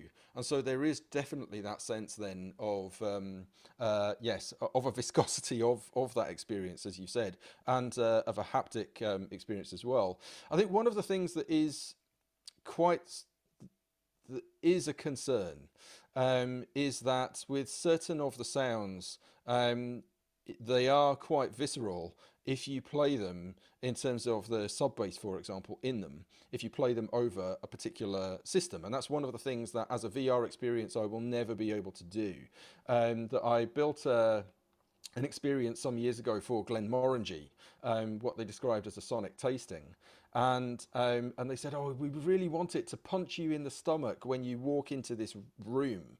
And I said, well, I can never do that because this is an experience for headphones. I can't physically make you feel it in your stomach unless we actually put a woofer in the room. So anyway, that's just a thing there about the haptics thing. Things like, again, getting the controllers to vibrate and those kinds of mechanisms would be something to explore, I think. And I hope I haven't submerged, and that's a really interesting question about, I guess, the way in which objects can store potentials or kind of global state anchors kind of in the field there. It was quite interesting. I noticed you played around with disguising elements of the play space, of course, with darkness, and deciding that permeability at depth is really quite interesting.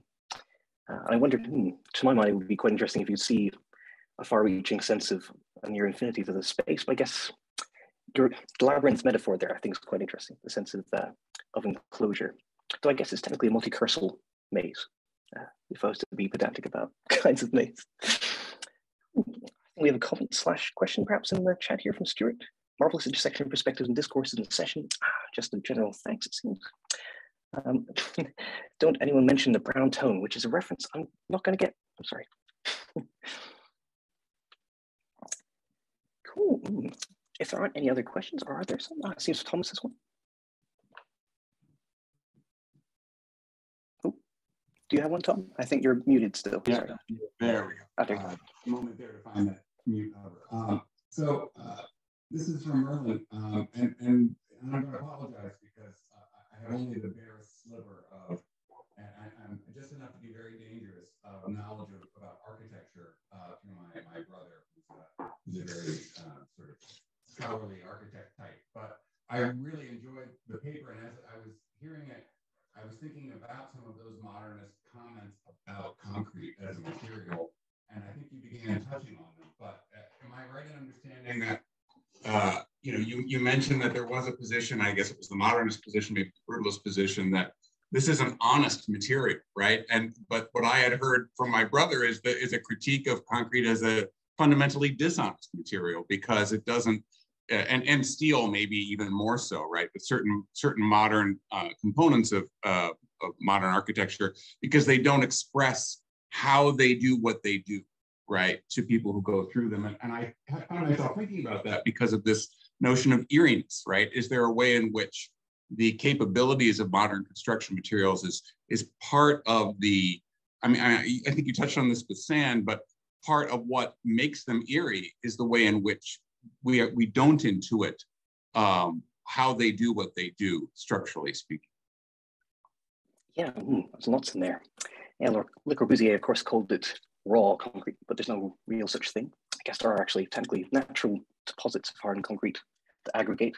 But yeah, like all these assumptions there will be an eternal material, whereas now we're hitting kind of hard limits.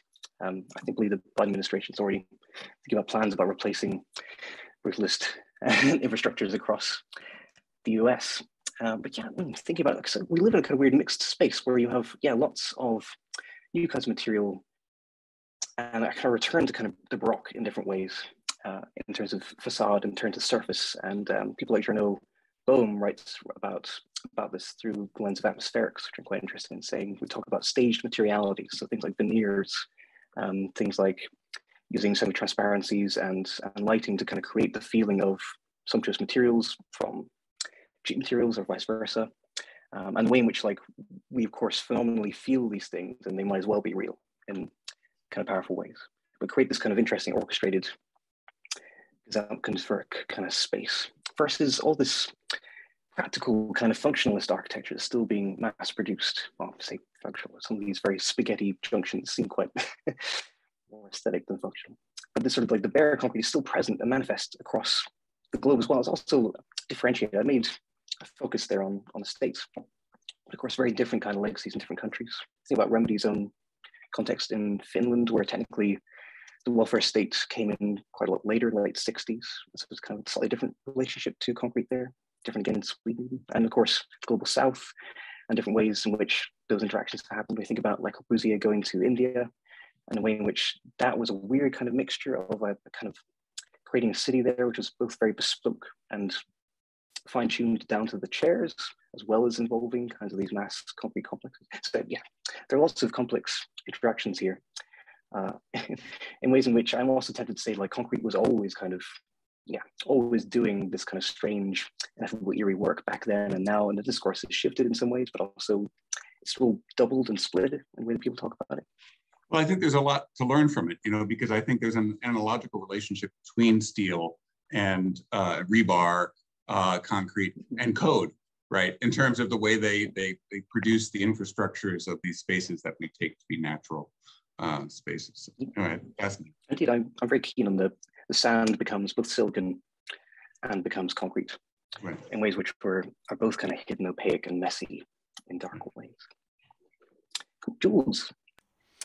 Thanks. Yeah, it's actually a reflection around the stuff of games and relating to the concrete, which is that there is a musician and a composer called Curtis Rhodes, who in the world of computer music is very influential.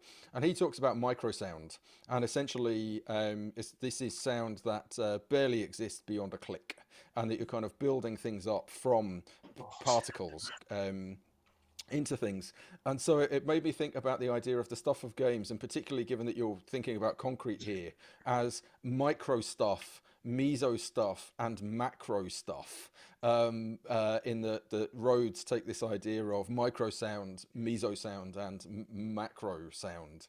Was an interesting thing. And I just wondered then about your sense of how micro stuff, meso stuff, and macro stuff might be reflected inside of control. Granularity. Well, I'm interested in grains, sound grains. I talked a bit about the way we shouldn't often talk about that. The sound in Journey is weirdly sparkly. That's only speech sound. Desert sound wouldn't be ordinary. But yeah, the ways in which we could think about also the ways in which at the coding level as well, looping, the way in which game designers build up loops in various sort of scaling ways. I was very struck in Tom's paper by the sense in which dopamine subjects talk about the loop or utilizing the loop and a kind of micro loop as a way of escaping subjectivity or bypassing the self in kind of powerful ways. Control, I think, does this through lots of different ways. There's the symbolic order of these altered items, and it has like the generic mass-produced sort of items around about it. So it has material which I think objects which are hidden within other things. So there's kind of like a potential infinite granularity to the concrete. So when I say you can summon concrete from anywhere, I mean anywhere. It will find some concrete around you and pull it out. Quite often it means literally deforming a bit of architecture in the ways which you can see, but sometimes it just conjures it from nowhere, so you can create different objects. But I feel I'm taking up all the space now, and we're just one or two. We're at the quarter two mark right now. Are there any last final points or questions before I let you all go to have a hot drink of your endemic to your time zone? No, in that case, I think it's a wrap, folks. Thank you to our panelists, and thank you to our hosts. This has been really fun and really enjoyable. And we will be back in 15 minutes at 5 o'clock for the second half. Okay, thanks, folks. See you in a bit.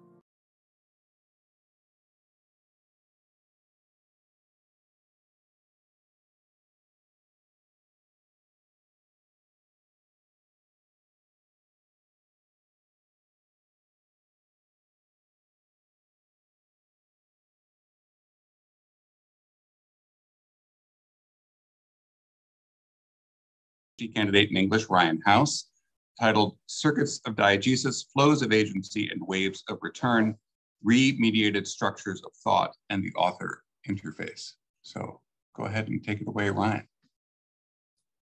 All right, thanks very much, Thomas. Can everyone hear me just fine? Fantastic. All right, and are you seeing my screen yet? There we go. Hopefully that's right. All right. First, thank you to all the speakers from this morning. All of the panels were fantastic, and I couldn't keep up with all of the connections that I felt like they were making with the ideas that I have for this paper. But I hope, I hope they come to your mind too as I'm reading this.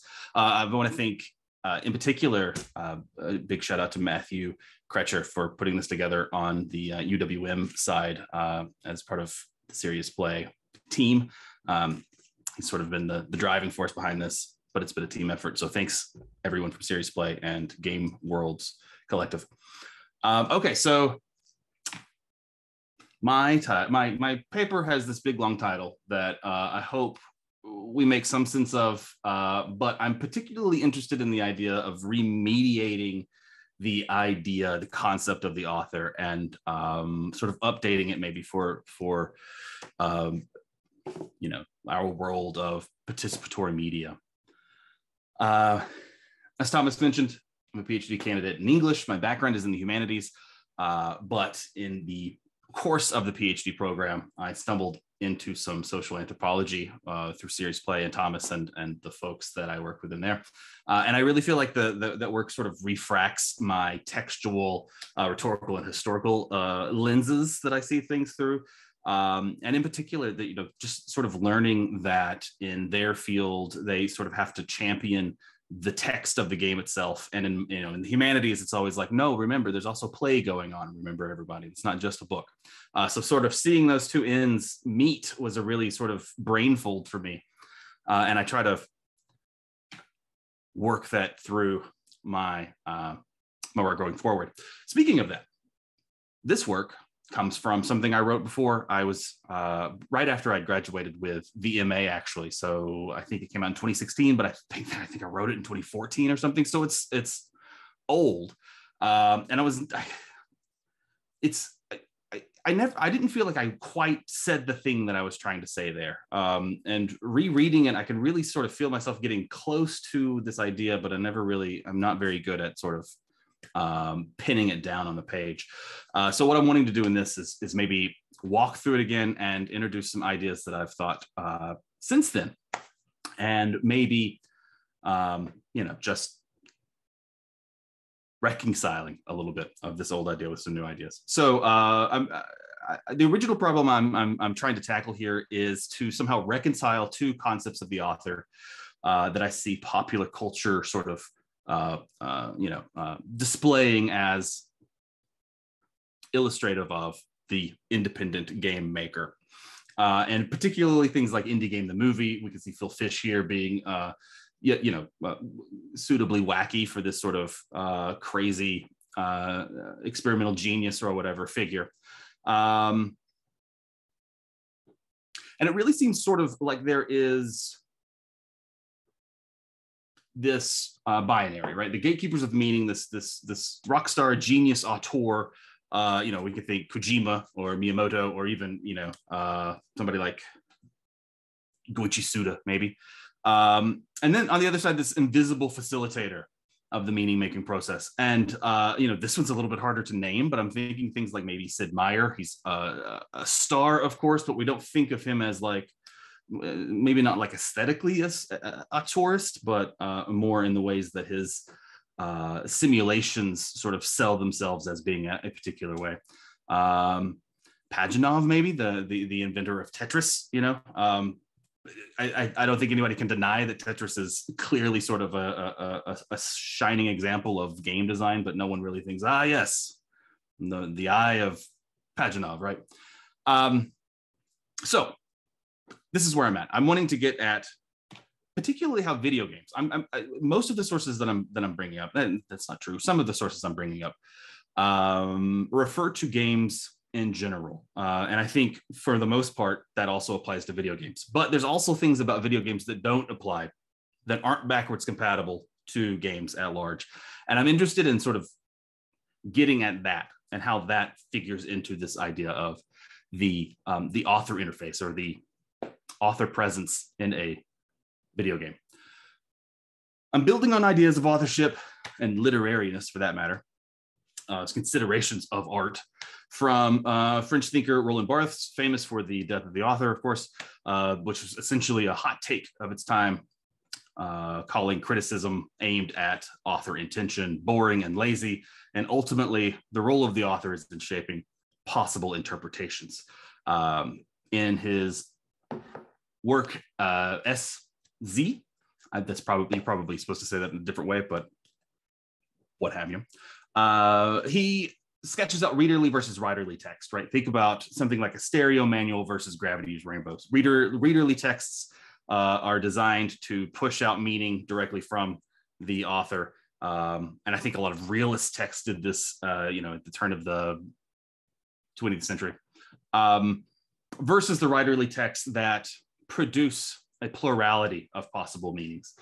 He says to interpret a text is not to give it a meaning, but to appreciate what plural constitutes it. And reading through SZ, which was written either in the late 60s or the early 70s, I can't remember off the top of my head, he almost seems to conceive of modern video games in this sort of plural texts where you can jump in at the beginning, middle, end, and everywhere. At the very least, hypertexts. Next, I turn to Alexander Galloway's work on the interface effect, in which he makes the claim that interfaces aren't things, but they are processes that produce a result of whatever kind. So, of course, we think of interfaces as being the screen, the keyboard, the monitor, but instead he's wanting to push our understanding a little bit further and think of it as an amalgamation of those things that produce a process. To illustrate this, he uses two pieces of visual art, Rockwell's triple self-portrait and the Mad magazine parody of it. In the first pick, we see Rockwell sitting in front of a portrait in progress, his back to the viewer as he gazes into a mirror, which is reflected back out to the observer. Notice how these three self-portraits create a closed circuit as the viewer's eyes move toward between the painter, the reflection, and the painting, noticing similarities and differences between the three. For instance, in the reflection, Rockwell's gaze is obscured by his gloss-covered glasses and his pipe sags in concentration, yet on the canvas, face enlarged twofold, his pipe juts out confidently and his eyes, sans glasses, address the viewer. These juxtaposed depictions provide a sort of foothold for making sense of it, for coming to some conclusion about authenticity in representations, for instance. In the Mad image, the artist still sits with his back to the viewer, but this time his reflection peers out to address the observer, and the portrait on the canvas faces inward, presented to the viewer as if from the viewer's own perspective of the back of the artist's head.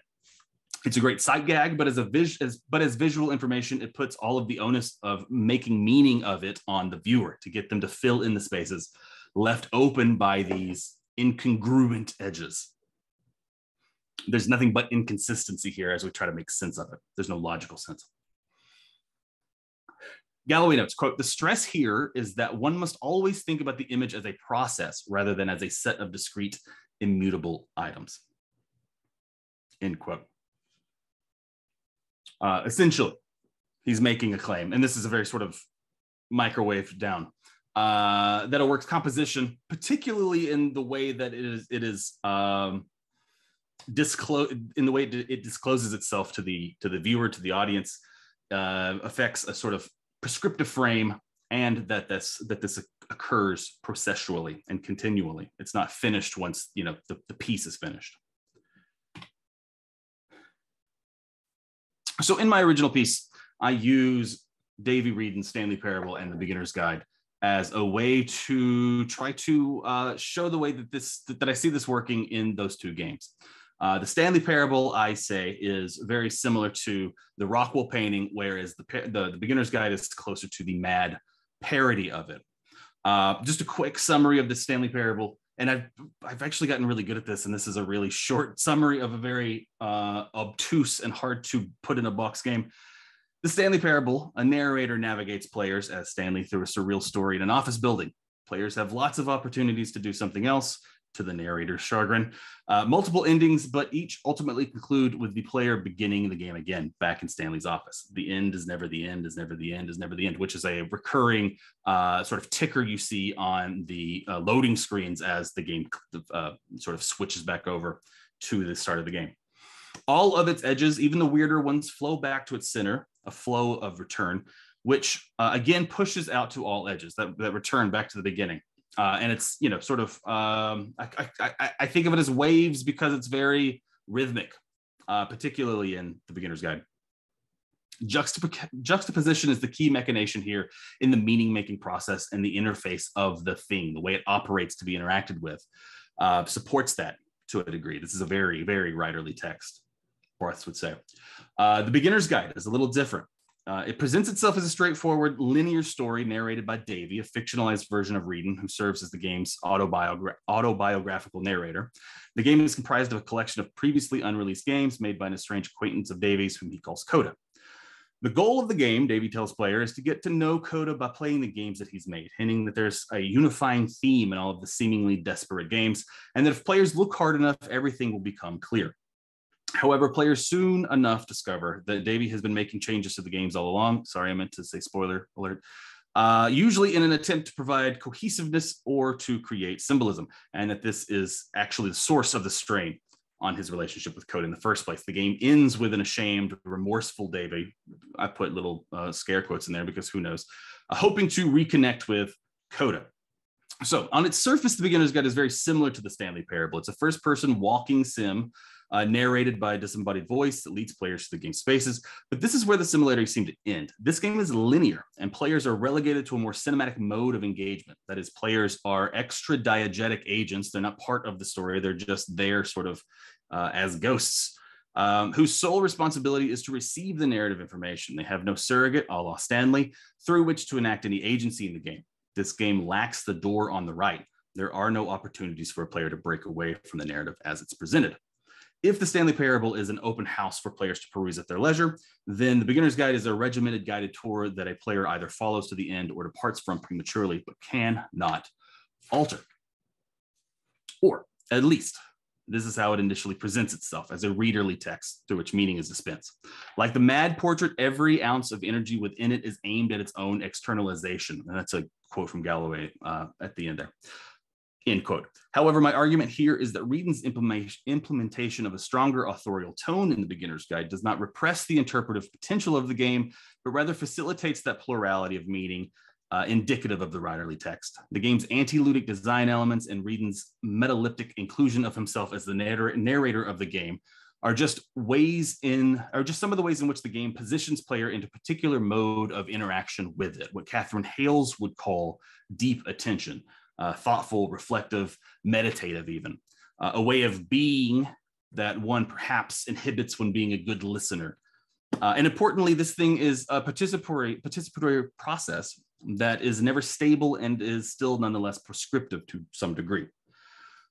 What a takeaway from this, and what I don't think very successful in getting across in the first article, was that this kind of verbal or discursive mode, what I'm calling the author interface, within video games can affect the procedural modes just as they are affected by them. Okay, I think I'm running short on time, but I'm almost done. So one of the new pieces that I've encountered recently, and this one just sort of explodes all over my work, I keep coming back to it, is C-Tai Nguyen's Games Agency as Art. I should have put the cover on here. But he writes about games as artifacts with which we are able to inscribe forms and expressions of agencies. To start with, I want to note that he is talking about particular games. He actually starts with a sort of analysis of Bernard Suit's analysis of games. And it's, you know, widely known that Bernard Suits is particularly narrow in his scope of what he considers games. But that doesn't mean that it's not completely useless, because he's very good at describing those types of games. What Wynn does is uses Suits' ideas of striving play, or maybe it's achievement play, I can't remember, but he splits them into striving and achievement. And for Wynn, basically what that does is to illustrate the ways that games allow us to split our goals and our motivations, showing that we are sort of, you know, agentially flexible in what we can strive for. In striving games, we strive to play. In achievement games, we strive to win. So something like gambling would be, of course, achievement. You're not necessarily going to let someone else sort of catch up with you just for the sake of keeping the game going and having fun. What Nguyen is particularly interested in is the aesthetic striving game, games that derive their aesthetic pleasure from the playing of it, the striving of it. And importantly, he notes that in games like this, the artist's work, the rules, the architecture for play, and the attentive focus, the player's own actions, are separate. And that's pretty rare for works of art, right? Typically, when you make a painting, the attentive focus is the painting that you have created. Maybe not necessarily the actions of the eyes of the person, you know, viewing the painting, although who knows. All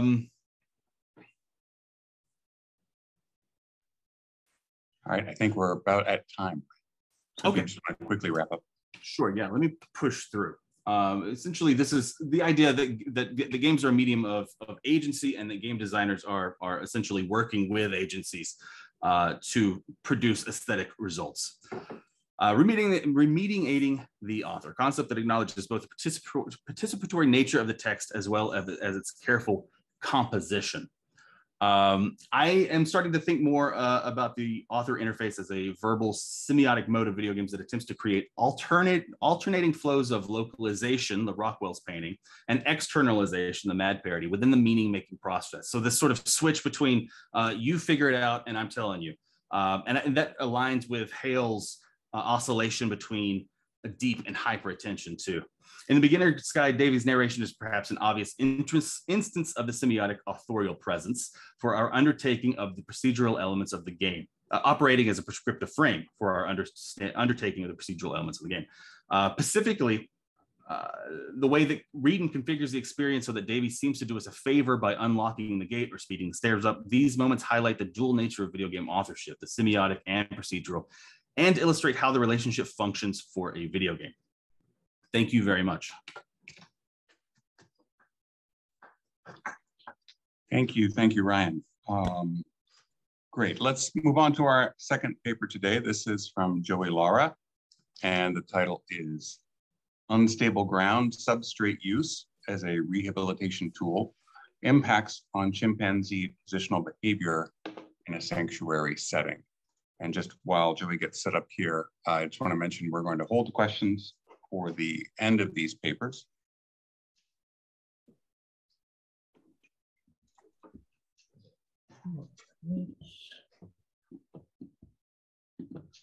Oh wait, I get to the beginning. All right. So yeah, I'm going to be talking about giving an overview of the thesis topic that I'm going to be carrying out the project on this summer on introducing a compliant unstable substrate into a chimpanzee enclosure. All right, so like many other animals, chimpanzees don't do very well in captivity, especially under captive settings with worse living conditions. They can exhibit repetitive, stereotypic, and stress-related behaviors that signal kind of mental torment. These can include self-directed scratching, hitting, biting, poking one's own eye, pulling out their own hair, all kinds of stuff leading to self-injury that requires medical attention. And they can also pace, rock back and forth, and manipulate and eat their own feces, among other problems. One of the major overarching reasons for the lower welfare in captivity is because of the difference between captive habitats and the historic habitats of chimpanzees. So in the wild, they can have home ranges between 2,000 and 5,000 acres, usually with a lot of different types of climbable plant substrates of different and ever-changing compositions, diameters of branches, branch flexibilities, and branch orientations. Chimpanzees have evolved to effectively navigate and move throughout a complex three-dimensional environment. They also employ complex foraging and hunting strategies to obtain some of the more difficult foods to eat. In captivity, they can be confined to small spaces with less complexity and less usable 3D space. The enclosures tend to lack the thin, elastic, compliant branches that chimpanzees use in the wild, and climbing substrates tend to be more uniform and rigid, with some hanging ropes and swings that are overrepresented compared to in their natural habitat. Most captive environments fail to provide the conditions for appropriate species-typical locomotion, postures, and mobility. But of course, captivity is a broad category and can encompass different types and qualities of zoos, as well as pet cages, laboratories, and sanctuaries. The study population that I'm going to be looking at will be at Chimp Haven, the federal sanctuary for retired chimpanzees in Keithville, Louisiana. Most of these chimps have been retired from biomedical research laboratories, and a lot have been infected with different human diseases. And these chimps are housed in groups of around 11 individuals and given relatively large naturalistic areas to inhabit that have lots of trees and grasses, as well as artificial climbing structures and termite mounds. And they have 24/7 access to outdoor and indoor enclosures.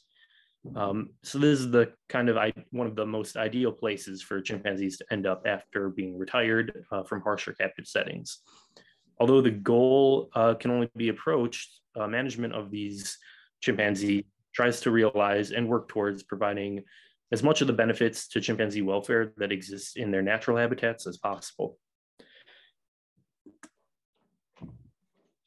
One of the major ways to infer welfare in captive apes is by examining their activity budgets, including locomotion, postures, and mobility, which can be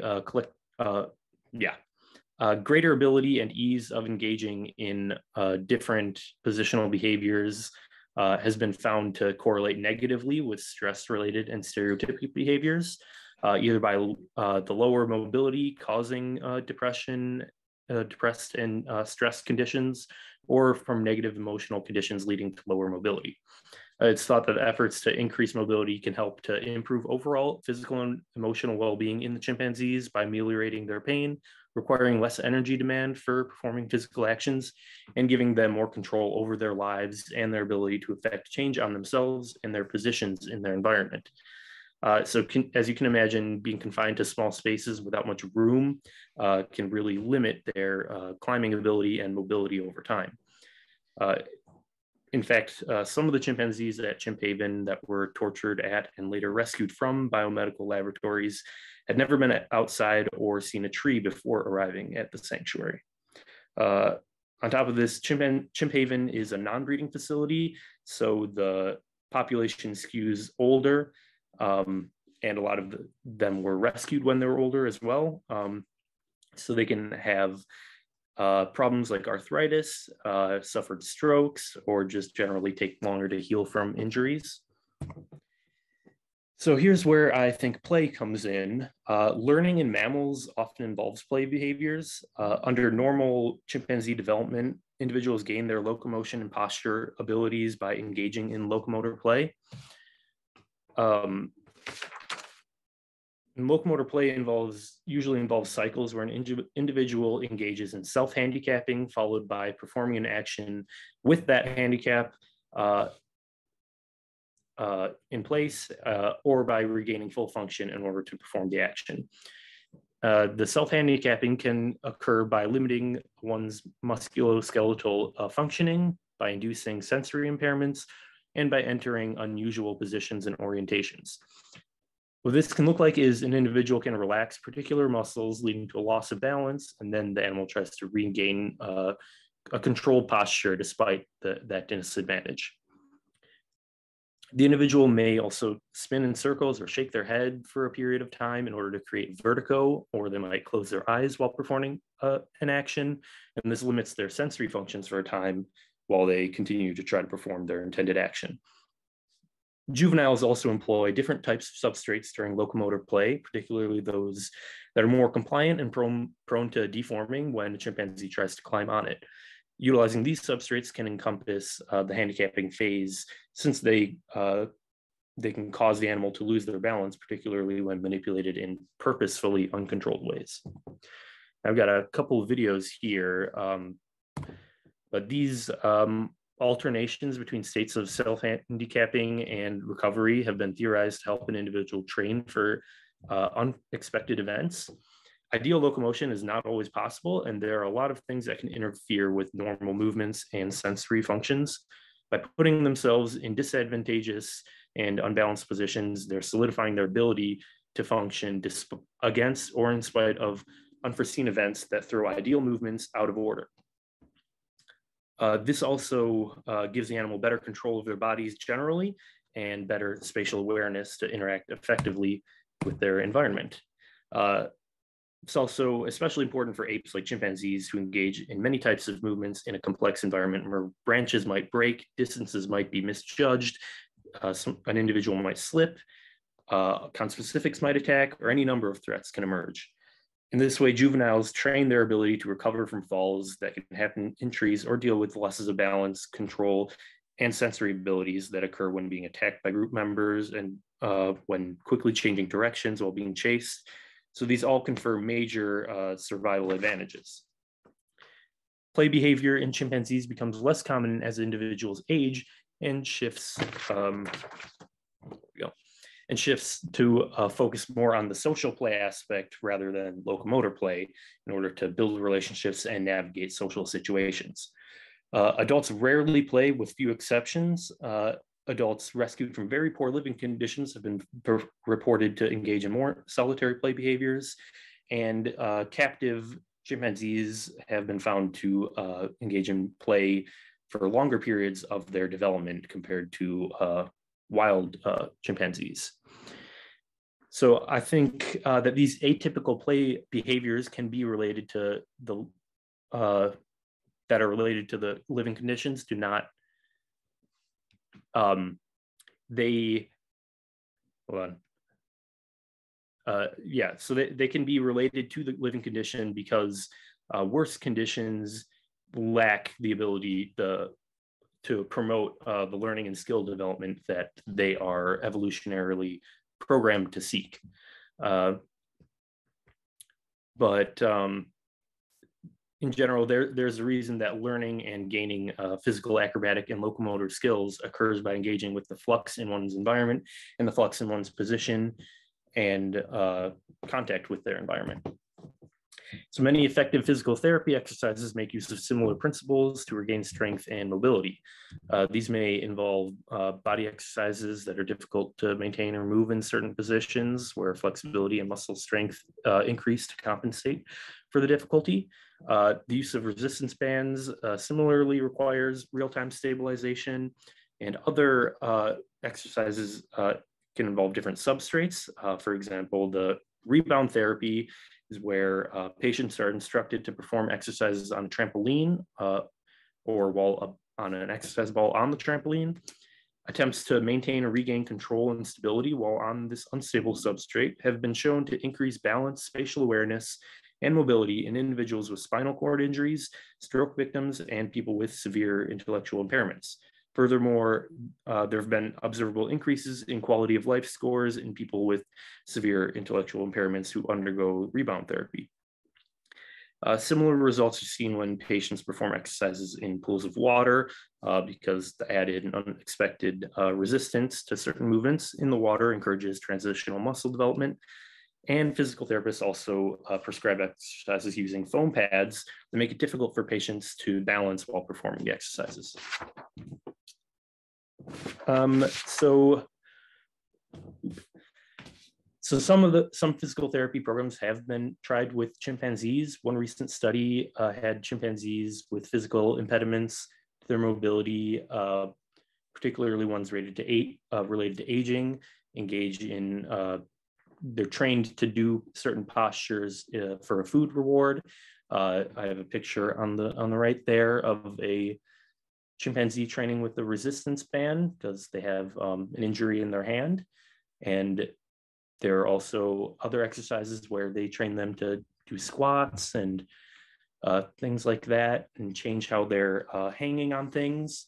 And the results of this study were very promising and showed that they had increased mobility and decreased impediments to their movements, but also reduced stereotypic and stress-related behaviors. So I would add, not only is physical therapy a useful tool for recovering from injuries, but it's also good as a preventative measure against injuries, particularly against more vulnerable populations of animals that are older. I believe it's also the case that utilizing the different substrates, particularly compliant ones that are more responsive to an animal's actions and require more mobility to use, can allow for increased mobility in general, just by the total amount in their environment of different types of substrates. So that's why in this project, I want to introduce a more compliant substrate into the mix of their environments. So the project will kind of draw from both theories relating to locomotor play and human physical therapies. So I'll build an unstable compliant substrate that's basically a big water bladder made out of fused sheets of plastic filled with water, and then covered with fabric and tarp, and with a foam underneath to protect it. But also the foam will make it so they're never contacting with a hard surface, and the water will make it more difficult to balance as the water sloshes around the thing and they try to balance on top of it. So I'll record data for 2 weeks before introducing it, and then for 4 weeks while it's present, and then for the additional 2 weeks after removing it. So I'll collect data on the activity budgets, and including the different locomotor modes and positional modes that they go in during the study.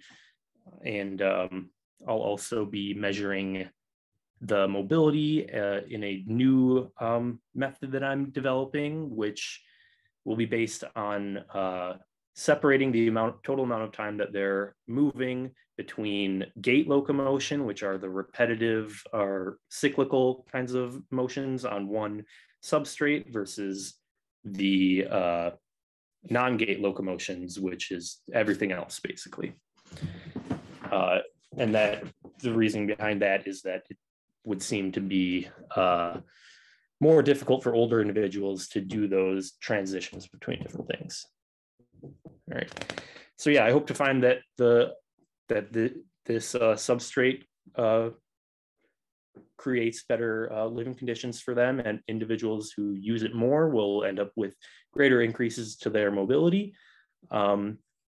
And I hope that this can highlight the importance of including and considering unstable and compliant substrates, as well as just general physical properties of the substrates in their environment in order to increase their overall well-being, including their mental and emotional health.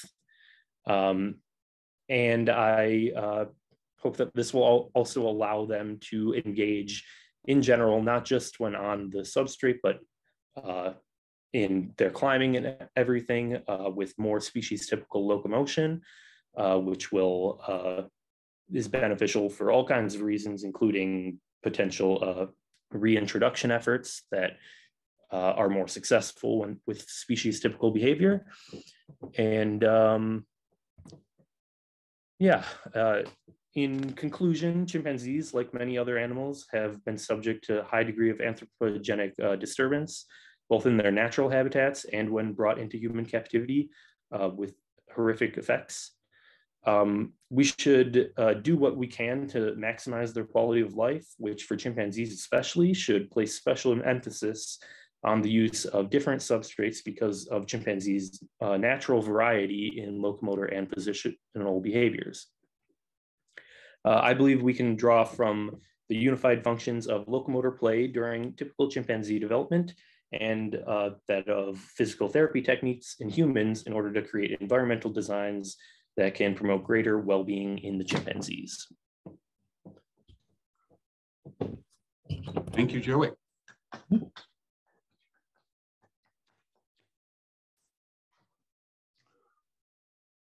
Okay, and now we will move to our third paper of this session. This is from PhD in English candidate David Kutchik. I neglected to mention Joey Lara is a master's student in anthropology here at UW Milwaukee. David Kutchik, the Bureau game needs you, resonances between and through objects in Remedy Entertainment's Control. Control. Thank you, Thomas. I will need access to share my screen, unfortunately, before I can get started. Thank you. That is happening as we speak. Awesome. Thank you so much. All right, let me just make sure I'm in the correct mode so you don't see all my notes. Okay, here we go. So Merlin's presentation is going to be a hard act to follow, but I will do my best to do so. So what I'll be presenting about today is, like Thomas said, I'll be talking about resonances between and through objects in Remedy Entertainment's Control.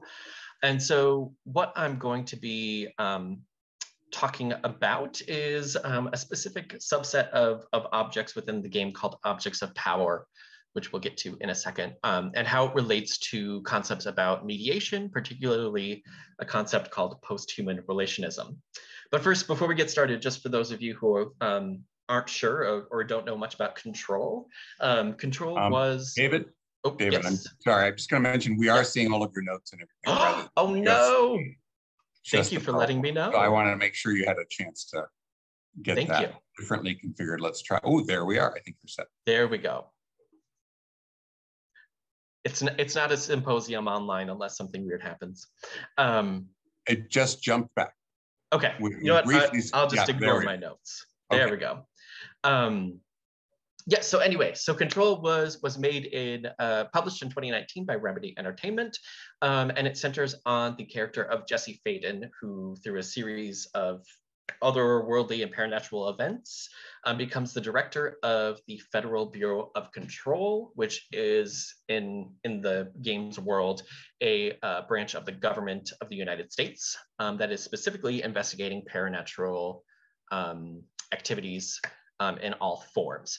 When she becomes the director of this Federal Bureau of Control, she is directed to eliminate the Hiss, which is an evil resonance that takes over the oldest house in which the game occurs, kind of infecting human bodies and also human-made objects within the game. And we also have Jesse guided by some paranatural entity called Polaris, which is heavily hinted to be a resonance similar to the Hiss, but which is slightly different. And so we have several resonances within the game, and I kind of want to explore this concept of resonance and how it relates to ideas and theories of mediation. So what I'm relating this to is an article I read through last semester, as well as kind of building off some other work in OOT. So the theory that I'm going to be talking about today is post-human relationism. I'm not particularly gung-ho about the term, but more about the ideas behind it. So Nora Campbell, Stephen Dunn, and Paul Ennis kind of develop and explain this term in their response to a book by Harman, which is called Immaterialisms, which was published in 2017. And within this article, they argue that in order to apply ideas about speculative realism, object-oriented ontology, or other new materialisms, in order to apply it to social theory, basically they're arguing it's potentially impossible to know what objects are outside of the social, outside of human perception. And so they're arguing against certain strands of arguments within these theories like OOT and speculative realism that posit what objects do before human perception comes in. And they're really emphasizing here that objects come about into the social. And so, like I mentioned, they build on Harman's OOT, and in materialisms, Harman actually coins the term object-oriented social theory, but Campbell et al. Are really arguing that when Harman talks about this social theory, he's more so talking about objects within themselves rather than, quote, the association between things, right? He's more concerned about objects, how they exist and how they develop into something that can be socially recognized. What post-human relationism is saying is that basically we can't really know what they do before they are socially recognized or perceived by humans. And so they contend that relations between humans and non-humans in kind of all forms, specifically in objects, but also basically anything essentially non-human, these relations between them, the perceptions of them are fundamentally unstable, shifting, impossible to like codify into something that's like ontologically stable in a way in which we can perceive them in some way or define them in some way as stable before human perception. And so taking this theory to some of the resonances within the game, like I mentioned before, we have the hiss, which is kind of this evil entity, if we want to call it that, evil in the human perception of the word, but we don't really know what the entity's intentions are. But the hiss is an infection. It invades human bodies. It possesses them. There's very creepy parts where they're like floating up in the sky and like chanting something. And you see them all throughout. And the hiss also possesses specific paranatural objects, which we'll get to in a second. We also have Polaris as a resonance who offers guidance for Jesse, who leads them through the house. And like I mentioned, the hiss also resonate with or infect or possess specific items called objects of power and altered items. I'll briefly explain what objects of power are. I know for those of you who have been attending that Merlin also went through this a little bit, but I'll give a brief recap. So objects of power, as they are defined in the game, they're defined as quote unquote archetypal objects, which are imbued with paranatural powers. So these are things like a jukebox, a TV set, an X-ray machine, a telephone, right? These kind of archetypal objects that are like basically fundamentally perceived by a large community as like something that has a particular use, that has a particular function. And these objects of power have been kind of imbued with paranatural powers somehow. Again, the process for how these particular objects get imbued with paranatural powers is not exactly known by either the player or by the people within the game. But for some reason, there are very specific objects like one telephone, one gun, one jukebox that have been imbued with paranatural powers because they are socially perceived as like archetypal objects, media objects. And so throughout the game, these are kind of possessed by the hiss in order to take advantage of their powers. And Jessie performs a ceremony, which is called like binding them. She binds them to cleanse them of the hiss and then to receive their special powers. So again, like I mentioned, these objects of power, mostly media objects. None of them are objects that exist a priori of human intervention. These are all objects that have been developed and made by humans, and often they're mostly media objects. Another example is a floppy disk, for example. And part of why I see post-human relationism and resonance kind of reflecting here is because these objects of power, the special powers that they are imbued with, that they resonate with, come about because of their attachment to a specific social meaning or understanding of what these objects do, what they do. I'll go into a few specific details of a few specific objects in a second.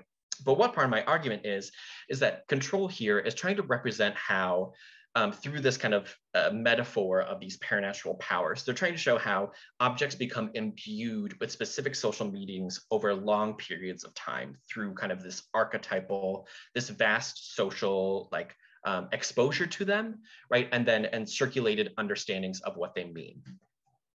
So in order to relate this to post-human relationism, what I'm talking about here is specifically that these objects have been made by human beings, right? So it's not like they just are a rock, right? They have been made by human beings. They've been toyed with, right? There are materials within them that have been toyed with. But then after humans have like made them, right, quote unquote, made them, the social meanings of those objects also start to affect them as well. And that's kind of relating to the post-human relationism idea, where in order to fully understand an object, to understand the floppy disk, right, we can look at the materials, but fundamentally, these are also social objects, right? They have social meanings. And therefore, to fully understand an object, we need to understand also the social connotations behind them. So a couple of examples of these. The first one is the hotline in the game. It is a red telephone.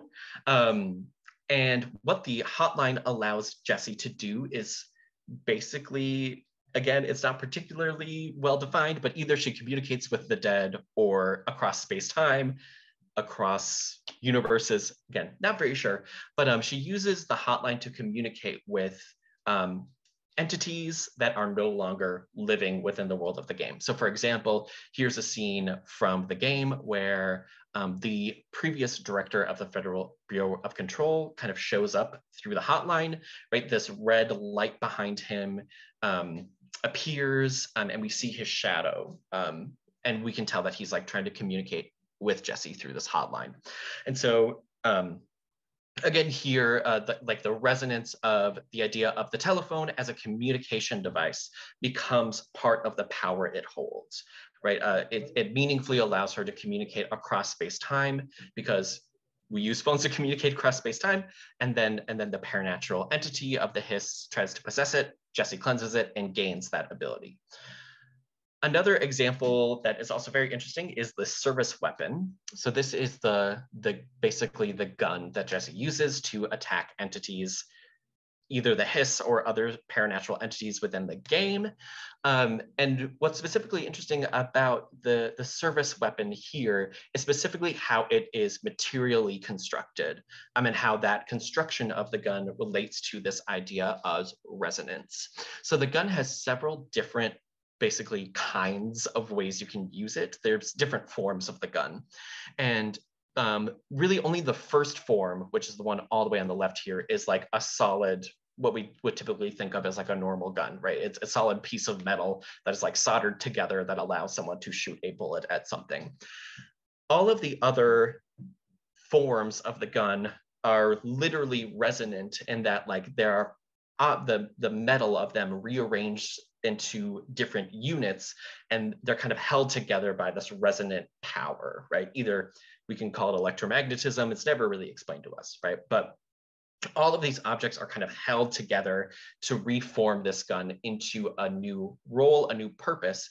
Of course, again, it's all about the social idea of a gun as an attacking object, right? She uses it to attack other entities, but it's able to kind of reform itself, recapitulate itself through the game as well. We have a couple of other examples here, like the safe, for example, is another object that Jessie can cleanse. The safe here, once she cleanses it, she gains the power of defense. So again, the social idea of the safe as something that can defend against robbers or thieves, but also the materially dense material of a safe here. The materiality of that is translated into this social understanding of defense, which then imbues the object with this paranatural power, which then Jessie can take as the player. And finally, the one I find most interesting is the Bentekoff TV. This is one of the objects that the hiss takes over. And the Bentekoff TV here, once Jessie kind of defeats the hiss who have possessed it and have taken it over, it allows her to fly and float as if she was, floating along the airwaves of a television set, right? again, that's something that's never explicitly stated in the game, but as a social meaning of understanding how a TV with an antenna works, right, of understanding what the airwaves are, cleansing this object gives her the ability to fly, right? So we see a clear connection between the social understandings of these objects and the powers that they are given to the player. And pointing to the impossibility of knowing, right? Because part of post-human relationism is not only that objects have like these social resonances, that objects come into being, into human perception because of the social, but they also point out that we fundamentally cannot know the object a priori of the social. And this is reflected in some of the descriptions of these objects within the game. So you can find specific documents within the game that can tell you about these objects. And so it'll, for example, here's the Benikoff TV file, and it'll say basically like where this object was found, like where randomly this object suddenly started having powers, right? And it'll point to case numbers, and it'll give some background information about the object. And here, as we can see, this is kind of echoing a government document, and that there are certain lines that are crossed out, right? There are certain things that have been kind of strucken from the record. But so we could just see it as kind of representative of like government secrecy, right? But I think it also points to how these objects, we're not really exactly sure how these powers have developed, right? It's kind of that reflection of the impossibility of knowing a mediated object, fully, a priori of human knowledge. Same thing with a slide projector here. We're at time here. Okay. I'm finishing right now. So again, like I mentioned before, right, I kind of see the resonances here as the impossibility of knowing the object before social, right? The term resonance itself means both that like something is emitting a sound and something is also attuned to it or kind of receiving that sound. And so I've been trying to think, this is kind of the first step in a long process of thinking about this game as a visual and oral metaphor of resonance for objects coming into the social. And like Merlin was saying previously, the object before the social as something eerie, spooky, and resonant is something that's really interesting to me, and I hope to explore more. So thank you.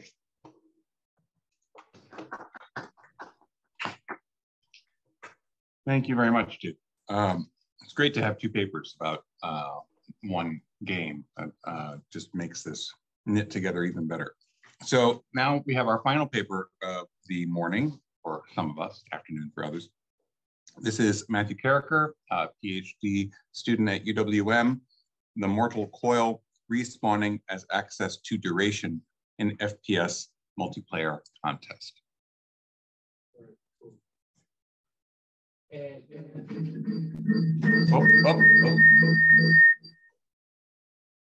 Okay, well, that's another kind of hiss, huh?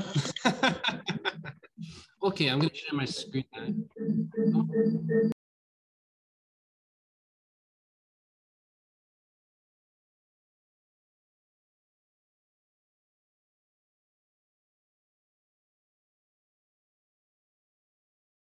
So everybody should be able to see it, and it's up there. Okay, good. So yeah, my name is Matthew Carricker, and this paper is about respawning as rapid duration in first-person shooter action game multiplayer contest. And my jumping off point here is that, you know, the driving question for me is like, why are these games so compelling? So why are they so compelling? And if I click the button, here we go. So this is a Halo Reach, which will be my case study. And I play it through the Halo Master Chief Collection on my computer here in the game lab at UWM. I work with a dual monitor kind of thing, and that's going to be important later because on one screen I've got Halo, and then on the other screen I'll have like the essay I'm writing or the things I'm grading or whatever. So already setting up that sort of juxtaposition. So to get right into it, while killing is often centered in commentaries of action in first-person shooters as an expressive act, the kill-death ratio in most multiplayer games is exactly 1. This means that participants are killed as much as they kill, if not more so, as in my case. In considering action games, there is a tendency to focus on the meaning that they communicate about violence through jubilant depictions of war, glorifying militarism, and particularly during the time that I was growing up, sort of their commentary on the war on terror in Iraq and Afghanistan. In considering death in video games, Jesper Juhl has considered high-stakes constructions of death as failure, permadeath in roguelikes, etc., as sort of gambling with meaningful emotions. Yet the construction of death and respawning as low stakes, engendering rapid replay, has received less attention. However, the construction of death as rapid respawning is what I'm going to argue makes the experience of action games so compelling. And so the first thing I'm going to go on to is to talk about moving away from textual analysis. And to do that, I'm going to draw a parallel from studies of ritual action in anthropology. So here we go. Edward Schieffelin, writing on Kaluli seance rituals in Papua New Guinea, makes this claim against the sort of the thing that was popular in anthropology at the time, which was symbolic anthropology, that meaning-centered examinations of ritual as text overemphasize the efficacy of symbols to work upon its ritual participants in a rational or intellectual manner. Participation in ritual action is more a matter of symbolic material being produced in specific restrictive ways. You know, for example, singing, where everybody sings the same sort of song, or dance, where everybody is doing sort of rhythmic or pattern bodily movements, than it is about open-ended positive expression. This choreography serves to impose meaning upon the social event by bringing symbols and context into relation with one another within the order of performance. Such approaches overstate the power of symbols to convey information about, comment upon, or formulate some particular state of affairs about the world through their propositional force. The symbolic realm is thus an informationally impoverished one that relies upon the ordering of participation, and this is my input, as a sequence in time to provide the context for its interpretation. When we shift then to consider games, I'm going to consider analog games first, and then think about what makes digital games different at the end and apply that to Halo Reach, or my experience anyway. So Erving Goffman, writing about action in games, says that the action of games is usually resolved in a single continuous span of time, the same breadth of experience. This provides participants with insight into the consequentiality or fatefulness of their actions. Goffman identifies an example, this example of flipping a coin, 5 phases that constitute the span of play, so heads or tails.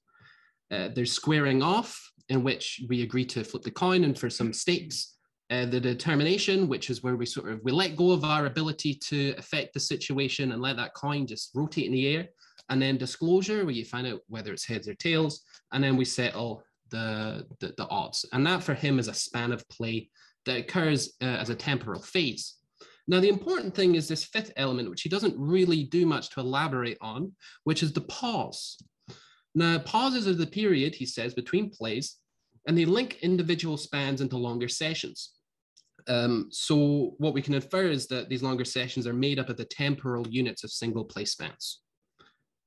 And implicitly, there's then a connection to his conclusion in this piece, where he says that as a result of, well, let me say that, the pause implies you play again, right? And you reflect and go again. And the thing about games is that they readily make available these sequences for us to replay, right? Of course, nothing is ever the same, but nothing is ever radically different within a game as well. And so this affords, for gamblers, Goffman says, an ability to perceive the potentialities for chance in situations others would see as devoid of eventfulness.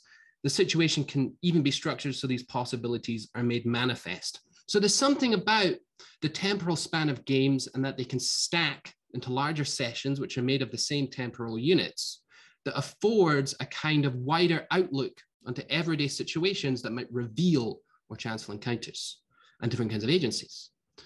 So, signpost statement. All right, moving on. So Thomas Malaby has explored ethnographically this idea of through gambling on Crete and the city of Kenya. And I'm going to draw attention to one example about a poker game to reveal something, you know, about analog games, which is different from digital games like Halo Reach, which is procedural time and its functional relationship to social relations. So Malaby asks, what moments of unpredictability reveal about the flow of time and social change? He explores the means by which gamblers make sense of unforeseen outcomes, but as they unfold in the context of a game that they're all structurating together. They're all making the procedural moves to keep the hands moving, to keep everything fair and readable. But then the question is how they make sense of the unforeseen outcomes that come from that stability. As part of everyday experience with significant consequences, gambling games provide, for Malaby, a semi-bounded refraction of the precarious nature of everyday experience, and of point here, a kind of distillation of a chanceful life into a seemingly more apprehensive form. During the span of play, normal conventions are subordinated to those of the game, affording it a bounded quality. All the players share the intent of creating the appropriate conditions for the unpredictable outcomes to unfold. I think I don't really need to go into this part, but Guri is a sort of ethnographic example from Kenya, which, like the English word augur, is a sign or omen of good tidings, an association of good fortune with approximate item, person, or practice. And so Guri is a trope that sort of comes out in the pauses between poker hands in the example, to sort of make sense of the emerging patterns of the outcomes and relate them to concomitant, overlayered, you know, wider spheres of everyday life and social relationships. One particular one is sort of intergenerational tropes, but also the regularity by which people play poker and all of these things. But what I'm interested in here is how we can think of Guri as a trope, but also as an example of how games as sort of procedures that people all do together align social relations with the procedural apparatus for creating or accessing duration. So that begs the question, what is duration? What does it mean to say that games offer us access to duration? Well, duration is abstractly and analogously defined as consisting of concrete qualitative multiplicities which divide continuously. You could say that they're the means by which we make patterns, recurring patterns out of experience. One example, a simple example, would be we divide the day into morning, afternoon, and night. These are qualitative multiplicities that we sort of know are different from one another, but they also recur, so that today's morning is like tomorrow's morning, but it's also different, whereas morning is also different from afternoon. And this can be sort of put against quantitative multiplicities. So in that same example, a day is 24 hours, and those hours can be divided, you know, and handled in different sorts of ways. Kember and Zelinska write of intuitive knowledge as contact with duration, and they say it's achieved with difficulty, and even then it is fleeting and thus impossible to sustain. A moment of insight that moves theory on or contributes to knowledge, not least by challenging its very foundations.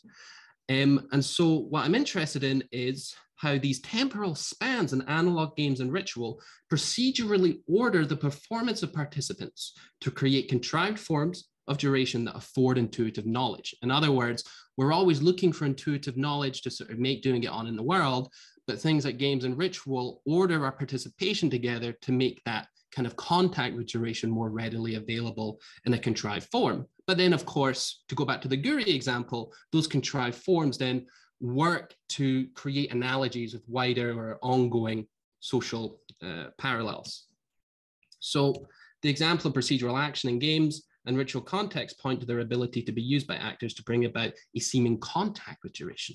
Okay, so here's the important thing for the analog games, right? Before I get on to just the finale of the talk with Halo Reach, which is that, to use Roman Jacobson's term of phatic to mean that function of communication in which we know they're still there, you know, hello, you know, maintaining the medium of communication.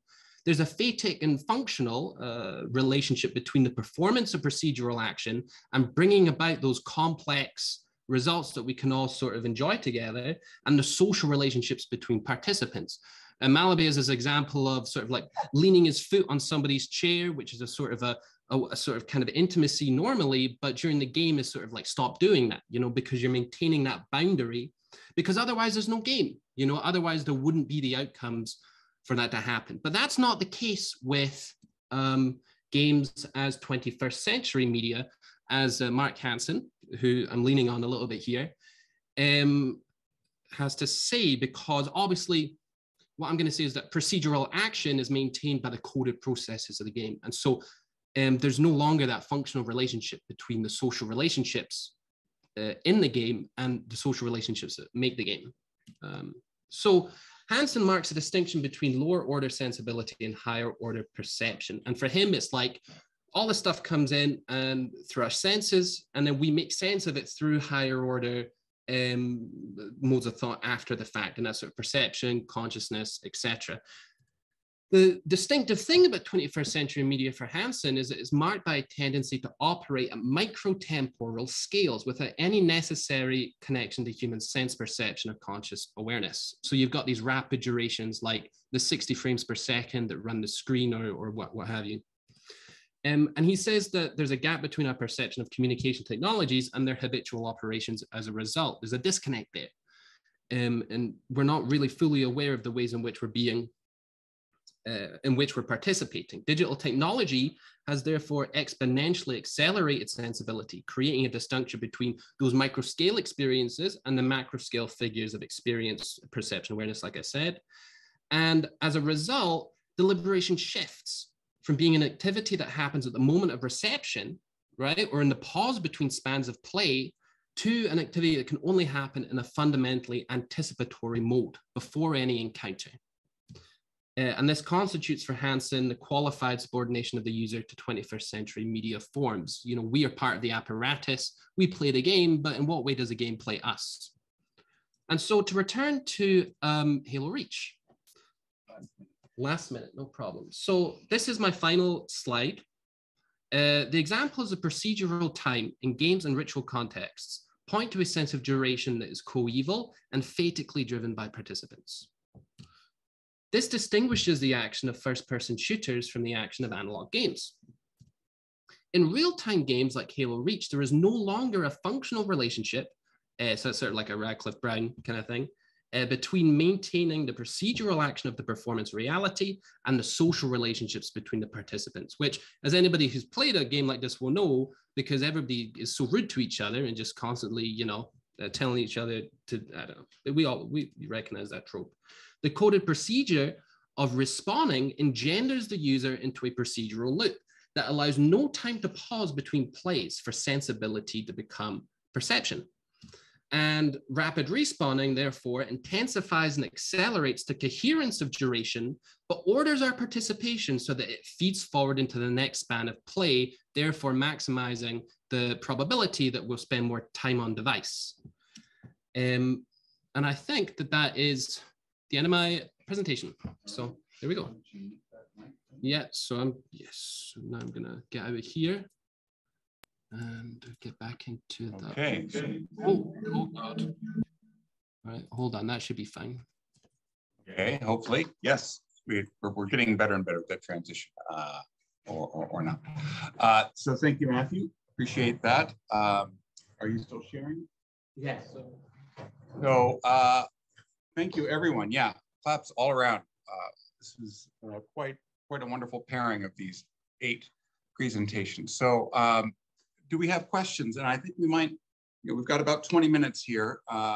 Like to entertain questions for this panel, and then we might have some as well that can connect across, right, as we can weave those in too. So do we have any hands? And I'm looking at the chat here. Jules, did you want to, shall I read this question from you in the chat, or do you want to just pick it up?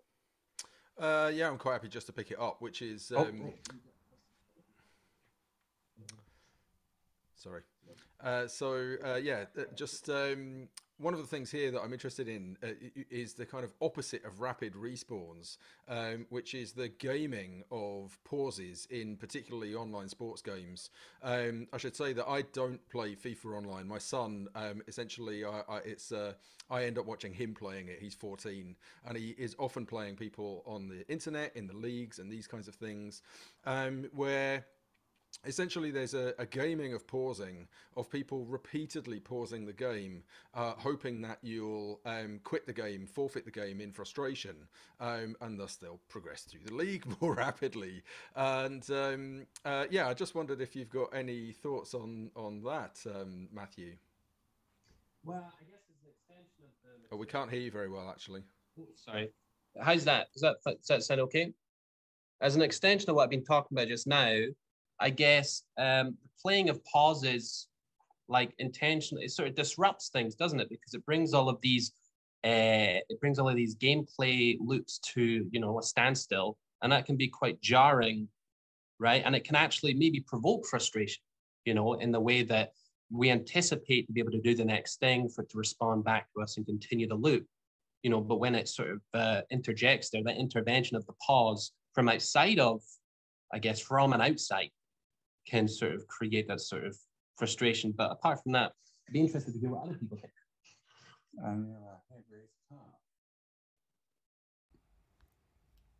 Was that me? Sorry, I couldn't quite hear. Go ahead, Tom. Yeah, thank you. Mine's also for Matthew, hoping it carries on. I really like this idea of the procedural device offering access to or creating duration, where I guess my follow-up question is what duration are we being offered access to? Is it the time of the machine? Is it a time of sort of mediated interpersonal coordination with all the gaps kind of cut out? You know, can we compare this to the sense in the ritual examples you've drawn to, where the duration you're offered access to is in the classical literature, it's cosmic time or eternity or something. So is this about, you know, producing access to a machine time, or is it something else? Well, that's an interesting question. I've thought about that too. When you think about games like poker and things, those are contrived forms of semi-bounded contingency. So they're sort of a contrived time, but the duration of them sort of fits in with wider times. Maybe that sort of relationship between social relations in order to produce, sorry, let me a bit quiet, to produce those durations, you know, maybe makes them more amenable to sort of, you know, rhyme with other durations going on. The question about, you know, computer-driven procedure and the durations they give us access to, I think is a question for further research and for even experimentation. You know, in terms of, you know, Hansen, he sort of puts forward a method that, you know, maybe, anyway, not to be, but to return to the point, I think that it's an open question because it's a question of design, right? I think that in terms of the programmatic potentials for procedural durations, you know, it is an extension of digital design, and so it's open to, I don't know, it's open to creative responses, maybe. I think it's a terrific question. You know, I don't think we paid nearly enough attention to, you know, while I'm very much not an advocate for kind of digital exceptionalism and how we understand games, nonetheless, I think we haven't paid enough attention to what are the implications and consequences of people setting up a game together versus sitting down and being subject to the coded game as it's produced for them. I think that question is sort of some of the stuff in the chat. I just want to call out before I get to Rand. Ryan House suggested the two timeouts seem to relate, maybe by their order of coherence. The respawn as a centering experience, the other being like those edges of that mad parody. I think that's a very, very interesting connection to draw across those papers. So Rand, you want to go ahead? Sure, I have like 16 mutes on to make sure I don't accidentally destroy the stream, so give me a moment to reorder all of that. So this we've done plenty of that, Brent, so don't worry about it. So a couple things. Well, one thing really for two people, which then becomes a couple things. for each of our lovely remedy heads, our lovely control theorists, I have to ask you a complicating question, and I'd like to get your take on how it relates to your work, or if maybe it doesn't. Of course, you both rely to some degree on the interior logic of Remedy's control, and I'll admit it's hard not to. The objects of power are a really enticing metaphor. The oldest house is a very enticing metaphor in its own. But one of the things about the oldest house that I find very interesting is that it is temporally shifted a degree back from the present moment. So the oldest house can only actuate on the objects within the cultural imagining circa about 1970, 1980. The specific line is not derived, right? But this is interesting for a game that came out 2019, right? So this puts the oldest house somewhere between 40 and 50 years back within its cultural imagining, its sense of the collective unconsciousness. How does that change to a degree the relationship we may have to the archetypes that are present in David's case, and in Merlin's case, the relationship we may have to the structures within the oldest house?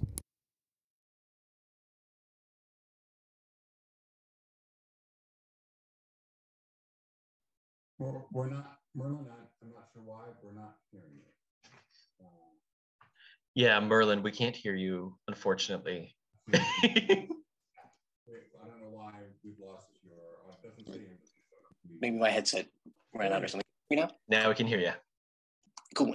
Sorry, I was just going to say if you wanted to jump in, you could, but I'm going to attempt a bridge between our two papers, which is to say, so Campbell et al.'s thesis is kind of an umbrella term that post-human relationism, which encompasses all new materialisms, including things like thing theory, which I'm very interested in.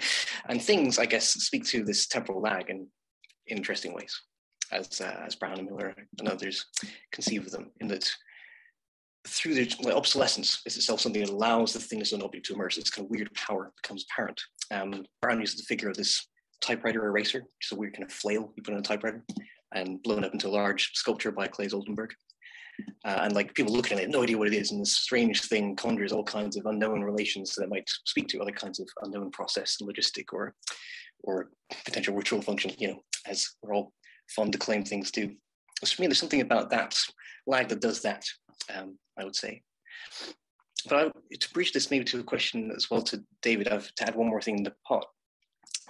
There are multiple functions to these objects of power, and maybe they speak to this temporal divide. I don't know, like the gun is a gun, but it also is a key at various points. You can lock it in and open things with it. I don't know if that speaks to perhaps changing, like the dynamic or like diachronic qualities of an object's social media.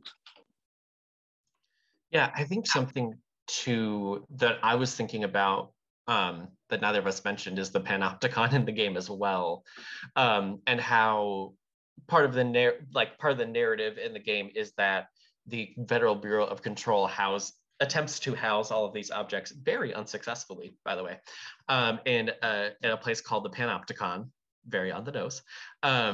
And I think Merlin had mentioned in their presentation that one of the items is a fridge, right? That needs to constantly be looked at, and if you look away from it, it will kill you, basically. So something I've been thinking about in relationship to this too is this idea of hauntology. I know Derrida mentions that quote from Hamlet where he says time is out of joint, right? And that kind of reminds me a little bit of this too, where there's this weird mix of kind of the hauntological, like the specter of the past occurring in here, but also like the necessity for viewing and surveillance of the past is another thing I'm interested in. Don't really have fully developed ideas about, but I think that's part of it too, is the idea of the necessity of viewing or of perceiving is something that I'm interested in as well. Yeah, I mean, my thoughts on this are still kind of in the primary stages, but yeah.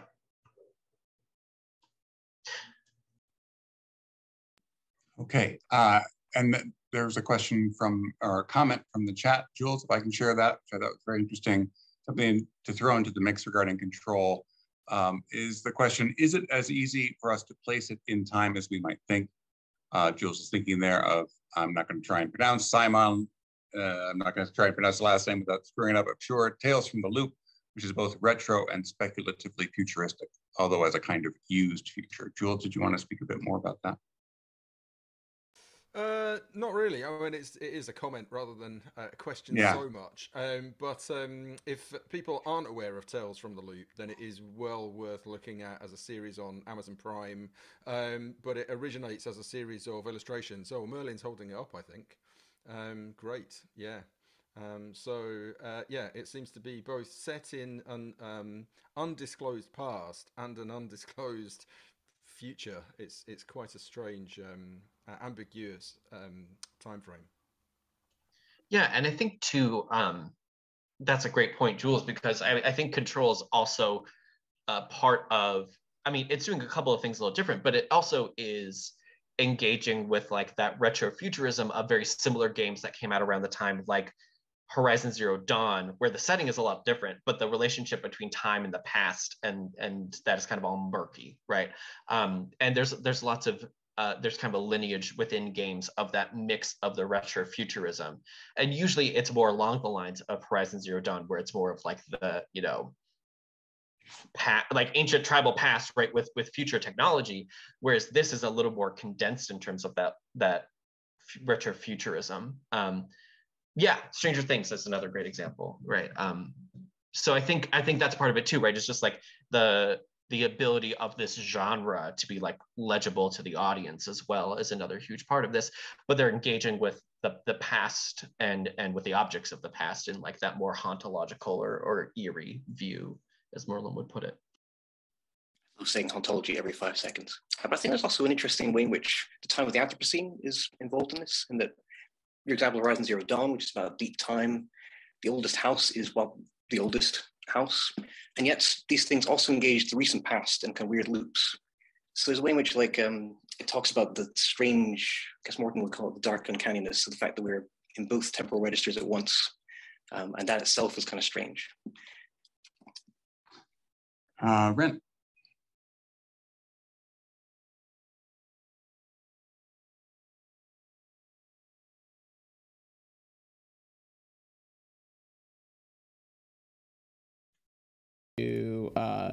Sorry, I had to switch my mic on to stream as well. I'd like to ask of Ryan and Jules, in no particular order, both the Stanley Parable and obviously a VR experience are dealing with ontology on some level, in the case of the Stanley Parable and in the case of the piece, the Beginner's Guide. The ontology may be metaphoric, but it's still being represented. In the case of what you're dealing with, Jules, the ontology is, I would argue, pushing the bounds of what we might consider to be metaphoric. I'm curious, especially in the case of what Jules was talking about, because there was a good deal of slippage in terms of judging size and scale between what we would consider to be the physical world and we consider to be the virtual world, in the case of what Ryan was talking about, because identification is happening while the narrators are forcing you in different ways or challenging your ability to identify in both cases. How you negotiate those ontologies in your own work.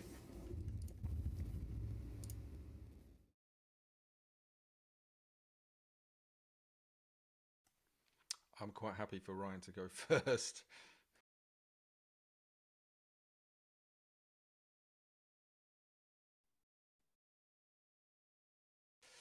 Okay, in the absence then of something there, I think the key thing for me is that sense of understanding it is a virtual, these are virtual objects, and that I play explicitly with that notion of virtuality in what I'm doing, in terms of there are glitches that are intentional in it.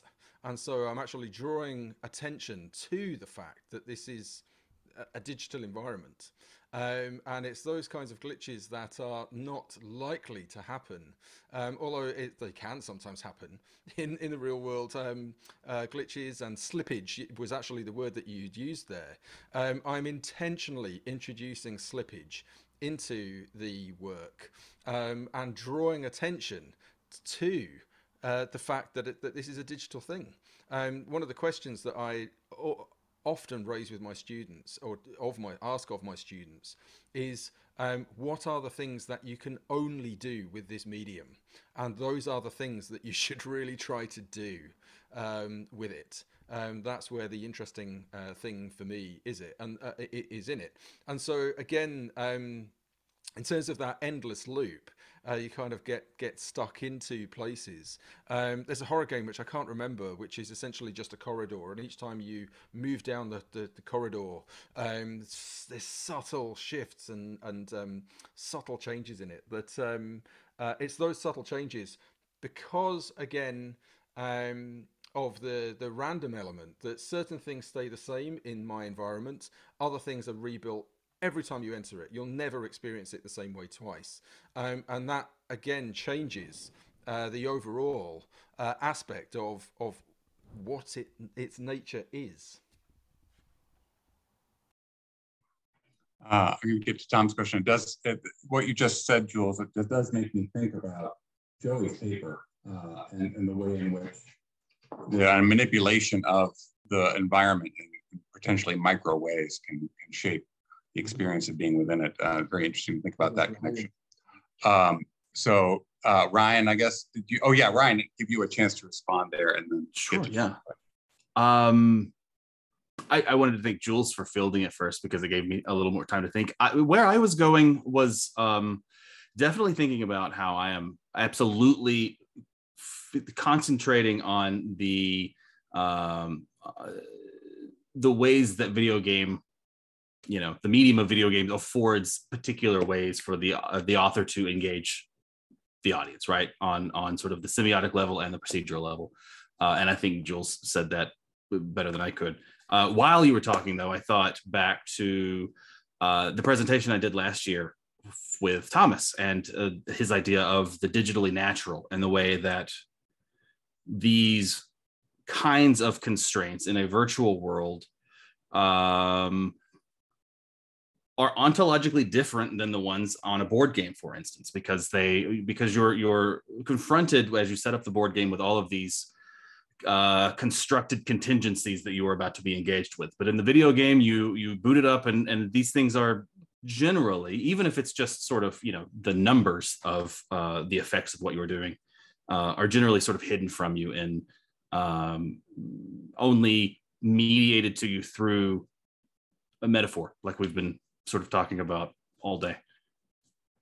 I don't know if that was cohesive, but yeah. Okay, and nodding from Ren. So I'll go ahead and go on to Tom then, and then Merlin. Sure. I just had a quick question for Joey, because I really enjoyed that talk, and I feel like those of us who study humans would mostly probably commit to an idea that animal play should be coextensive with what we're talking about is not purely a human phenomenon, that it has connections with animals, like far beyond chimpanzees as well, and we can argue how far we think that goes. And I just wondered, from the perspective of your work, is there scope for comparing the kinds of play and environmental design you're doing with game design, or with human environmental design, or thinking about mediations between chimpanzee and human play, or play between chimpanzees and humans? Like, just because I know that many sort of ethologists are pretty committed to, or pretty keen to protect against anthropomorphism and not to impose human categories on animals. So I'd love to hear your thoughts on how we might think about that. Yeah, it is like, when you talk about games, it can be a whole nother level from play, I guess. A lot of the play behaviors in humans is very similar, like, kids playing on the playground, whatever, making up whatever they do. But there's, it's hard to tell. It's a very difficult line to draw, what's just how are their interactions going? Is play more for them? It's involves kind of just manipulating and affecting change on the environment and on each other, rather than, I guess, the more, I don't know, because like play wrestling, that kind of has a goal to it, but it kind of doesn't. They kind of, a lot of these kind of skill learning types of play have that aspect of the handicapping and just kind of exploring the different outcomes that could be achieved within it, rather than the kind of, I guess, game thing where you can get to a point where you're more testing your, like, the degree of your abilities at something, or I don't know. But yeah, but then games that aren't competitive, then I think that's very, very much similar. And it's just like, you're just trying to see what happens and become stimulated. And yeah, I don't know. And then in terms of like play between species, like there's plenty of play like towards there can be play when different primates, so sometimes like gibbons and orangutans are housed together, and that like works out really great for both of them because they'll play together even though they have that species difference. And there is play between humans and chimpanzees, which can sometimes be beneficial and sometimes like detrimental because it shows like they can't handle their relationships with others. But yeah. Joy, I think that was a really great response, and I see that connection with where Tom came from earlier today too. How do you handle something that you see as rife for all kinds of problematic use, in its circulation, but still, when you want to handle it and talk about it from a scholarly point of view? We're going to have to wrap up because we're kind of at time here. Let's give Merlin the last moment here. Go ahead, Merlin.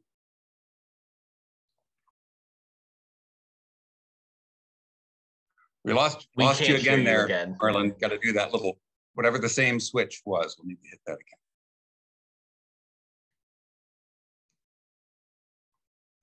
Not yet. No, still watching for it. I heard a brief snippet. Yes. Yes. Sorry. Yes. I don't know. Bluetooth magic.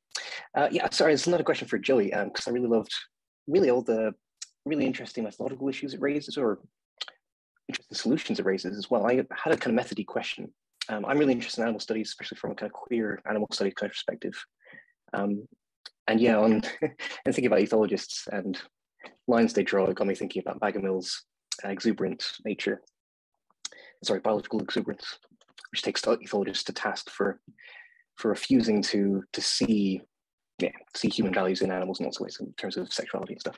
But I was wondering about the really cool stuff you start off with in talking about being able to gauge stress or kinds of affect, maybe emotion in chimps through ethology, through seeing their attitudes, behaviors, poses, and indeed altering that through kinds of rhythm and different interaction, different activities. And I guess that just blew my mind, because I spent ages thinking that there's the language barrier in a Wittgensteinian way. It's just a hard one where you can't.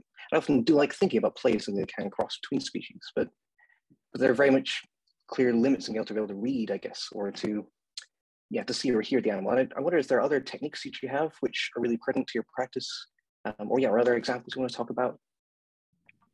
Yeah, there's a bunch of them, and there's like problems with all of them, but they all kind of, you have to consider multiple at once. So there's things like the, scratching themselves and things that we can kind of tell are anxious type behaviors, and like general abnormal behaviors, like things that you don't see in the wild, like the kind of playing with feces that doesn't usually happen in the wild. There's stuff like that. And then there's like quantitative stuff, like measuring glucocorticoids in, hair or urine or whatever else. And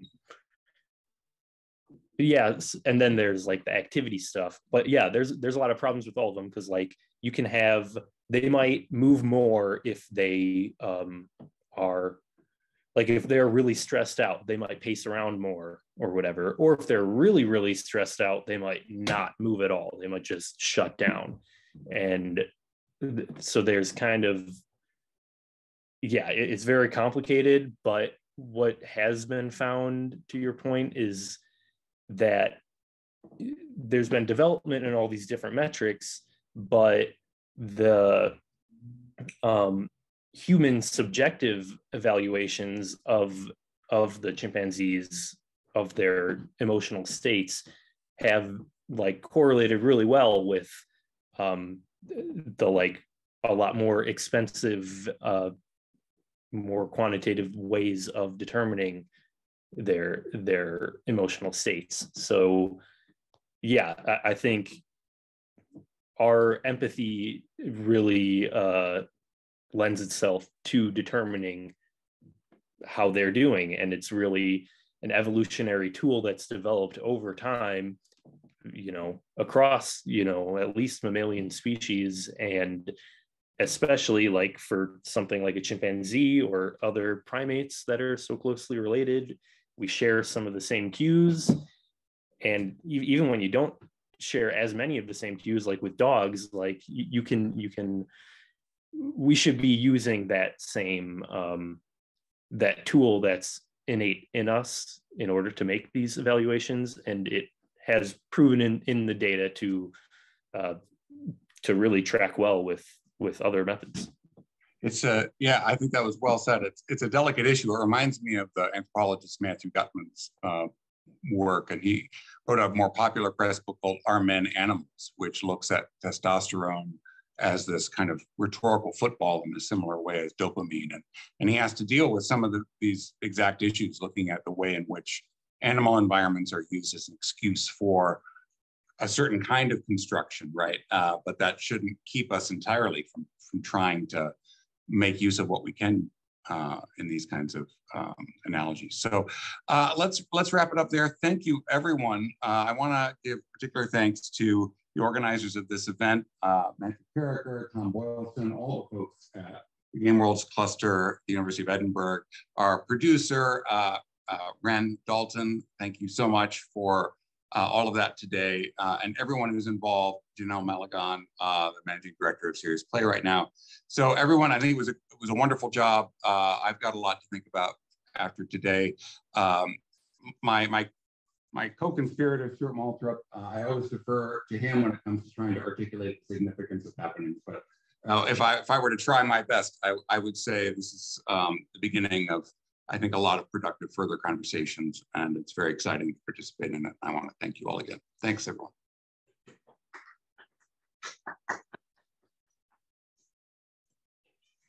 And I'll just bust everybody's gather in terms of the Milwaukee. You can